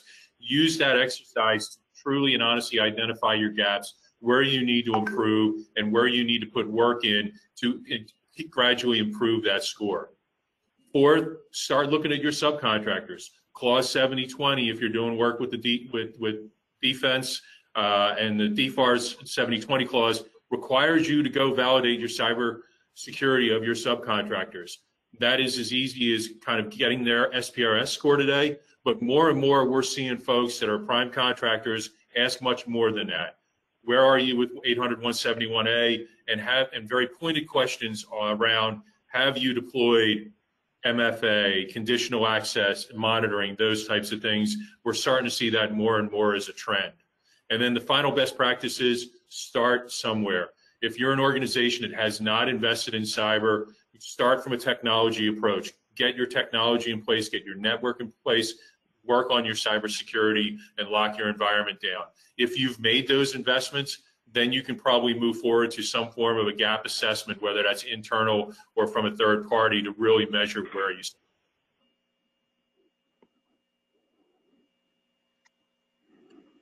Okay, and thank you. Bill, I appreciate those good points on compliance. And as the overall CMMC program seems to be stalled, what should contractors do now? Yeah, and I think it's easy to have a perception that the CMMC program is stalled a little bit. In a lot of ways it has. I think we're going to see that start to shake up as we get towards the end of the year. The DoD has signaled that their reviews are going to wrap up by the end of the year. They've left open the fact that there may be some changes, but even if there are some changes, don't expect that to deviate far from 800-171. That's already embedded in your DFARS 7012 clause. So most of the work that you can do today, just get you closer and closer to being ready when that compliance audit shows up. We're also starting to see the CMMC AB board approve their learning partner, which means that they will start rolling out classes, and that will really accelerate the ecosystem. So everything that I just said in terms of walking through, starting your assessment, using the results as a roadmap to make improvements, start validating your subs, start asking them the hard questions. Those are all the things you can do now so that as CMMC matures, you're ready and you're just making minor adjustments instead of being caught flat-footed. Great. Thank you so much. Appreciate you guys sponsoring the event, and always good to have you on our programs, and great information on CMMC. So thank you, Bill. Great. Thanks. Thanks for having me. Great. All right. Next up, we've got Heather Teed, a well-known name in government contracting. Heather, it looks like you are on the line. So I'm going to move over to your best practices. Great. Thank you so much. So now is a great time for everyone to look at your annual compliance refresher training. Not only your ethics, your export control, training around False Claims Act or Foreign Corrupt Practices Act or Truthful Cost or Pricing Act, procurement integrity, or international traffics in arms, but also think about your business systems, such as your estimating and procurement system processes and procedures. You really want to make sure you take some time to help your teams working on proposals, make sure you've trained them on how to develop a strong basis of estimate, and how to effectively justify your rationale for the selection of subcontractors, the materials, the equipment, and other direct costs that you're putting into your proposals, and why those prices are reasonable and realistic. It's also a good time to do internal audits of your business systems and refresh your manuals, your processes and procedures, and update any of your compliance refresher training. Another thing that's important to do right now is just many of you will be in strategic planning right now, and so while you're in your strategic planning processes for your next fiscal year, you should also consider compliance. There are a lot of compliance requirements, as we've just heard, for cyber. Those should definitely be considered. COVID and other things particular to your business. How will these impact your organization overall, from the cost to the business? Indirect time perhaps needed for educating staff. Do you need to establish a center of excellence, or do you need some outside assistance? And how will you make sure your employees and subcontractors understand all those kinds of compliance requirements? So that should be something your business is thinking about going forward. Don't leave that compliance piece out. Another thing to do is to actually include compliance criteria as part of your go, no-go bid decision. So always use a standard matrix that includes compliance criteria that clearly document your black and white go, no-go requirements for your bid decision. That way everyone in your organization is clear internally on what those important compliance items are to your organization. Then they can collect the data needed for decision making, seek any approvals that may be needed, and it also allows you to document those decisions and have them written down so that you know why you made those particular decisions for that bid. It's also good practice to conduct iterative proposal compliance reviews along a set schedule, especially for those items that may be more difficult, unusual, or complex. In my world of cost and pricing, that's really important. It's very important to set deadlines for these difficult, unusual, complex compliance items so you have appropriate time to address them. You don't want to get to the end of a proposal and have missed something. Again, as a cost and price professional, there can be some very complex or unusual things. If you're having to create a new cost center, make a big change to your organization, you need to do those kinds of things early. And then lastly, definitely hold yearly reviews of your contracts to ensure understanding of compliance requirements. It's likely along the year that the management staff and internal support personnel have changed. So it's always imperative that you take time to review those contract compliance requirements. For example, if your contract requires everyone to have a security clearance, make sure that everybody understands that so you don't run afoul of your contract. But definitely go over those various compliance requirements for your contract. Awesome. Thank you so much, Heather. Those are great points, as always, from you. And question over to you is, why engage a third party for compliance reviews of proposals? Yeah, You all spend a lot of time and money getting your proposals together, and you don't want to lose because you made some kind of error or a subcontractor made an error in your response. A third party can really provide that fresh set of eyes around compliance, especially an external third party. So engaging third parties for reviews, for example, of your subcontractor sealed cost price proposals, or even your cost price proposal or your proposal itself, can catch items you may miss and help educate your subcontractors, as well as make sure that you're getting your subcontractors to a point where they're better partners in the future, because they're learning important lessons on how to be compliant that they may not be willing to talk to you about. But having that third party that they can speak to will, help them understand how they need to be compliant and make them a better partner for the future. Thank you very much. Thank you, Heather. Always great to have you on our program, so appreciate the insight. Okay, and next up we have a longtime colleague and dear friend, Marcia Lindquist. I'm sorry we're running late here, Marcia, so appreciate your patience and waiting. Marcia's with Granite Leadership Strategies, and I'm going to move on to your best practices and give you the floor. Thank you so much. A lot of my compliance best practices today really circle around the cost accounting part of life in the government contracting world, and a little bit in the proposal pricing area and the strategic parts of that proposal pricing that come into play. My first one is a basic. It's the accounting system adequacy compliance. Most contractors these days are being asked to fill out a disclosure that says whether they have an adequate accounting system, and the compliance for that follows along the lines of what's in the SF 1408 form. But the most important part of that most contractors fall down on is not getting their written policies and procedures in place. That will feed into the evaluation of the items in the SF 1408. Without the written policies and procedures in place, it's very hard for an auditor to determine whether you really are compliant or not.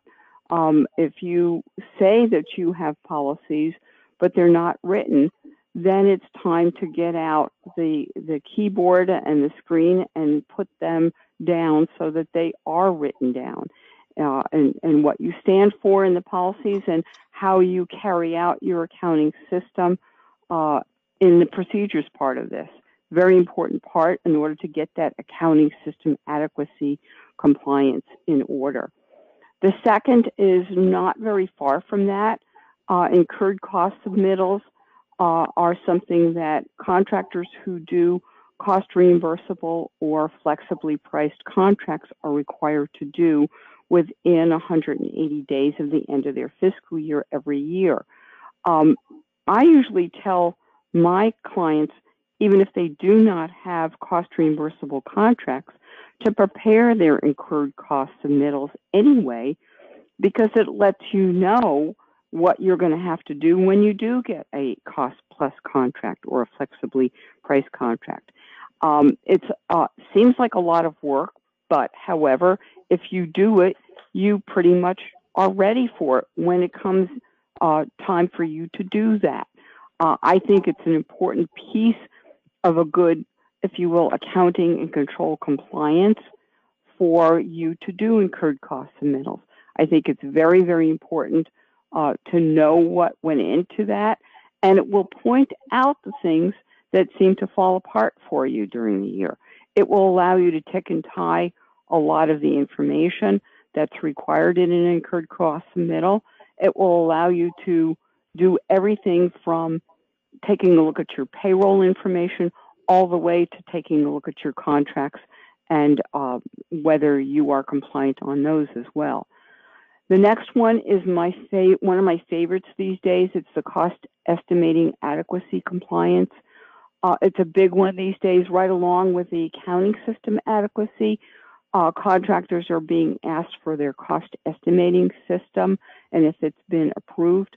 A lot of the contractors that have come to me recently are asking for that, and frankly, it is not a walk in the park. It requires its own set of policies and procedures, and I say plus, plus, plus because there's a lot involved in that. There's a lot that you have to, if you go to the DFARS and you look for the cost estimating system requirements, you'll see there are 17 principles and criteria that have to be complied with. Everything from your system to the human parts of it to the policies and procedures. And like my colleagues in the last session talked about in terms of what's adequate and what's compliant, it's very, very important to have the three-legged stool here, going back to Catherine's point. And the three-legged stool for cost estimating adequacy is your system, be it manual or otherwise, if you will, or electronic in terms of Excel, but the policies and procedures are important. And then lastly, the plus, plus, plus, the third plus is the human factors.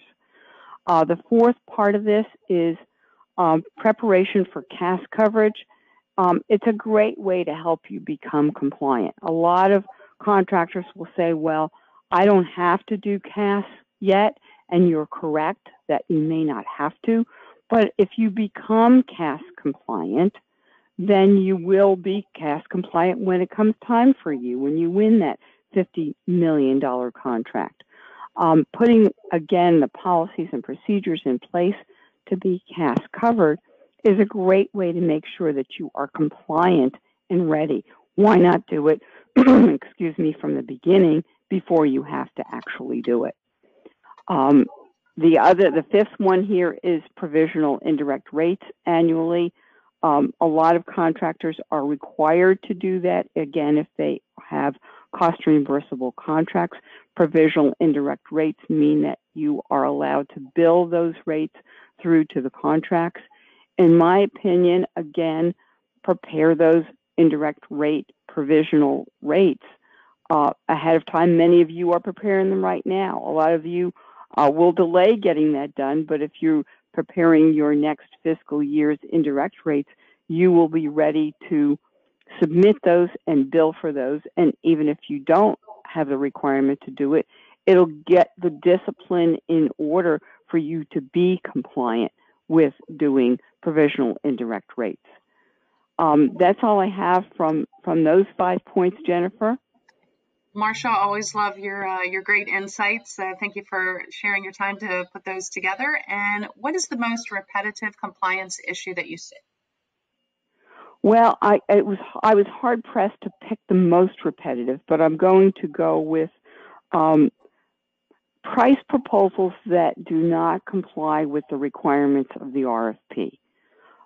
What I see in that regard is that either proposals just throw over the transom the pricing and don't address what is in Section L and Section M. So if you do a compliance matrix each and every time you put together a price proposal and you lay out all of the different sentences and paragraphs that are in Section L and Section M, and you answer them not only in your narrative but in the data that you provide, you will be compliant. And most importantly, Jennifer, provide that compliance matrix in your proposal, even if you're not asked for it. Great. That's it, Jennifer. I love that, Marcia. Thank you again so much for joining us, and we'll talk to you soon. Take care. Thanks. Okay, last but not least, a good friend and longtime colleague as well, Ms. Karen Long has joined us from Streamline Government Contracts. Karen, it's great to have you on our program, and I'll turn the floor over to you for your 5 best practices on compliance. Great. Thanks, Jennifer. I really appreciate you inviting me here today. It's been very informative. I've listened from the beginning, so it's been a great bunch of speakers. So again, thanks. Karen Long with Streamline Government Contracts. We are an outsourced solution for contract management support, and we will be celebrating our 9-year anniversary on Monday, October 4th. So excited about that. Great. So my main My main best practices are mostly dealing with reporting and tracking, and they're not in any specific order, but I'll go ahead and start with number one that you see on the screen, which is share contract briefs with the entire team. And first, let me say that the contracts brief should capture the deliverables for everyone. This means the technical team, HR, contracts, accounting, etc. Needs to capture everything. And then what I mean by share it with the entire team is to share it with all the departments. This way, everyone is literally on the same page. And two, for tracking of like the service contract report or small business subcontracting plan reporting, one technique, and the more contracts you have, the more helpful this is, but it's to set up an Excel worksheet where each worksheet represents a month of the year. And every time you get a new contract, you would add any reporting requirements to that specific worksheet. So for example, service contract reports, let's say you have those in 3 of the contracts. Those are due in October, prior to October 31st. So you would list those 3 contracts and mention that there's a service contract reporting due. And again, as you grow, the bigger you get, the more subcontracts and prime contracts you have, the more helpful this will be. And prepare estimates to completion for a limitation of funds. So estimates to completion will allow you to project ahead and to plan ahead.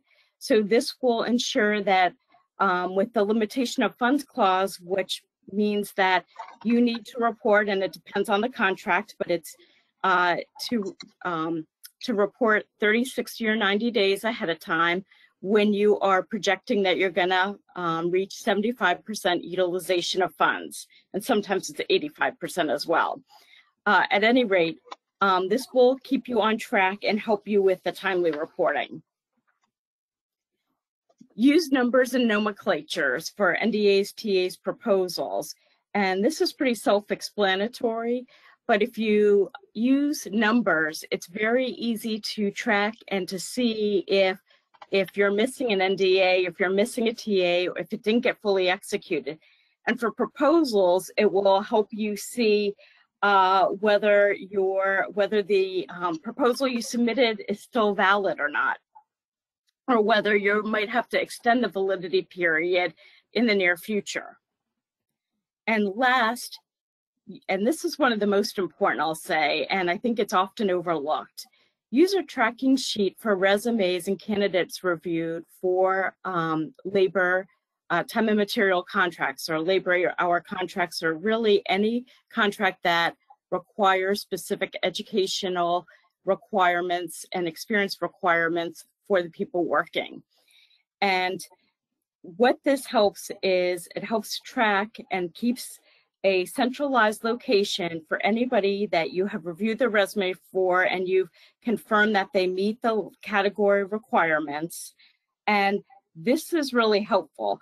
What can happen is if someone doesn't meet the labor category requirements, even after the contract is over, the government or prime contract, and usually the prime contract would come back because the government's asking them, they don't meet the category requirements, you can be asked to pay back the difference between the labor category that they did meet and what you actually billed them at.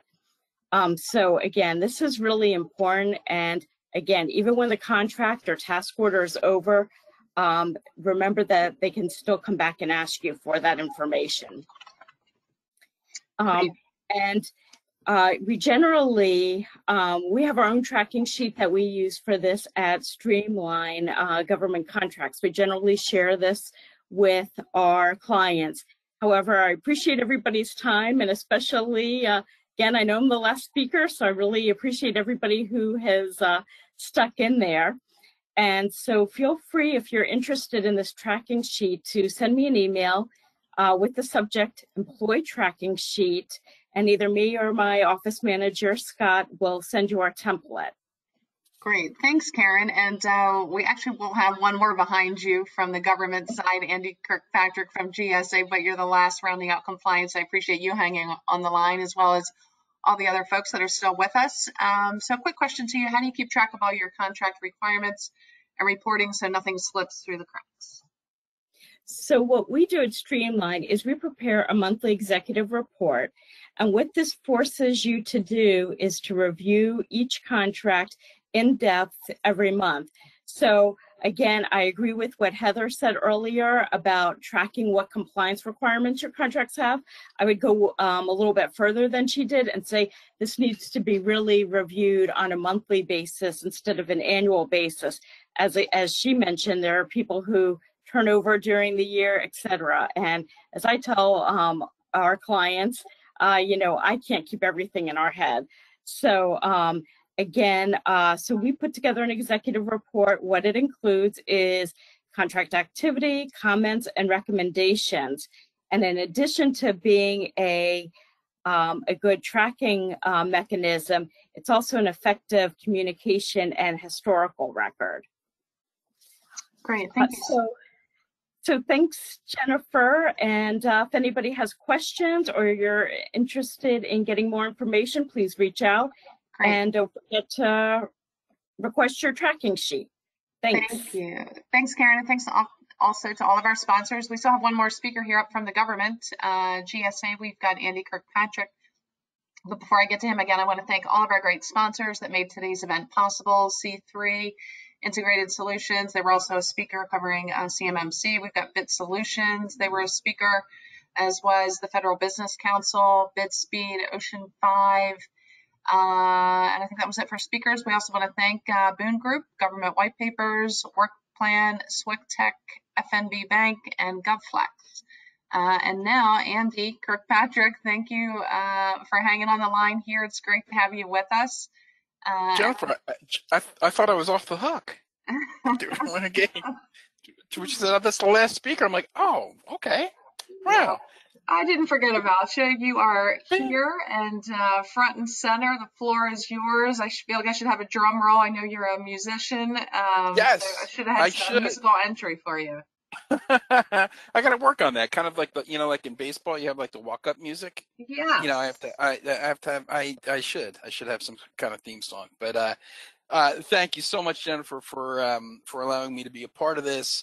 As you mentioned, I did get to be here for a lot of this, and I've also attended and presented at prior engagements as well, and these are just amazing things. So I know we're way behind time, so I'm going to jump right in. These are the top 5 practices. I'm sorry, a little too fast. I am at JSA. I am in the business development area. I'm a business development specialist, which means basically that I work with all the companies that are either on GSA schedules or about to become onto GSA schedules, and I help them prepare if they're going to be on schedule, or help them develop, if they're on schedule, their business practices. And so it was a neat kind of transfer. I did spend the prior 9 years as a customer service director, which meant I worked with all of the government agencies. So I've gotten kind of both sides of the ledger here. And so the first thing that I want to do is really make sure that you use my contact information to reach out if anything related to GSA is going awry. If there's anything that you are trying to track down that you don't get paid to do, that's when you know you have to reach out to me. So having said that, the top 5 best practices, number 1, sell that FAR 8.4. You're selling simplicity. You are selling to the contracting to the contracting officers on all sides here just a real simple way of doing business, instead of having those contracting officers do a lot of the homework, a lot of the back work. The fact that you have a GSA schedule allows you to kind of circumvent that. That's the good part. That's the rewards you get for the admittedly arduous process of becoming on schedule. So folks get on schedule and then they forget to sell the simplicity. So sell the simplicity. And related to that, number 2 is know your CO. Know those contracting officers. Know, because those are the people who really put the tires on the road. And so it's wonderful to have a great solution and to really convince that first decision maker to go with you. However, what's going to kind of pump you and kind of get you off that short list is your ability to talk to and relate to the CO. Number 3, update that price list yearly. Absolutely. It's a tough thing to do. We do have the new e-modification process that is there for folks, but make sure that folks know where you are and make sure that you are updating that price at least yearly. Hopefully it's a little more than that, but at least yearly. And coming in at number 4, keeping all your POCs updated.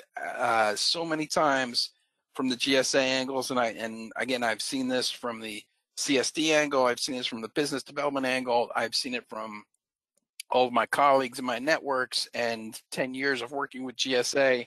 One of the great frustrations is that folks do not keep their POCs to us updated, and so we are shooting out emails. We're sending out invitations. As the business development person, I've created and I present 2 trainings a month, and we send them out to our vendors, and I get loads and loads and loads of no longer here, it's not the person, all that kind of good stuff. So please keep the POCs, whoever's in charge of dealing with GSA, make sure that you are taking care of that and letting us know. And then 5th, and certainly not least, reach out to us. It's where I began, and this is where I'm going to end. Reach out to the business development team. I realize GSA is a very big, very large, non-agile animal. What the BD team and as a extension to that, the CSD teams do is bring a little bit of that agility to the process. And so the line that I use a lot in kind of dealing with the government is that sometimes it's like trying to teach an elephant how to jump rope. So not very agile. So it's really incumbent upon you to reach out to the business development team, reach out to your CSD, and make sure that you know that you have all the support that you need. Great, I love it, Andy. And let me move over to your question here. What's the biggest misconception people have regarding GSA? The biggest one is that once you get the schedule, everything is your work is done, basically. That's the biggest misconception, is that GSA is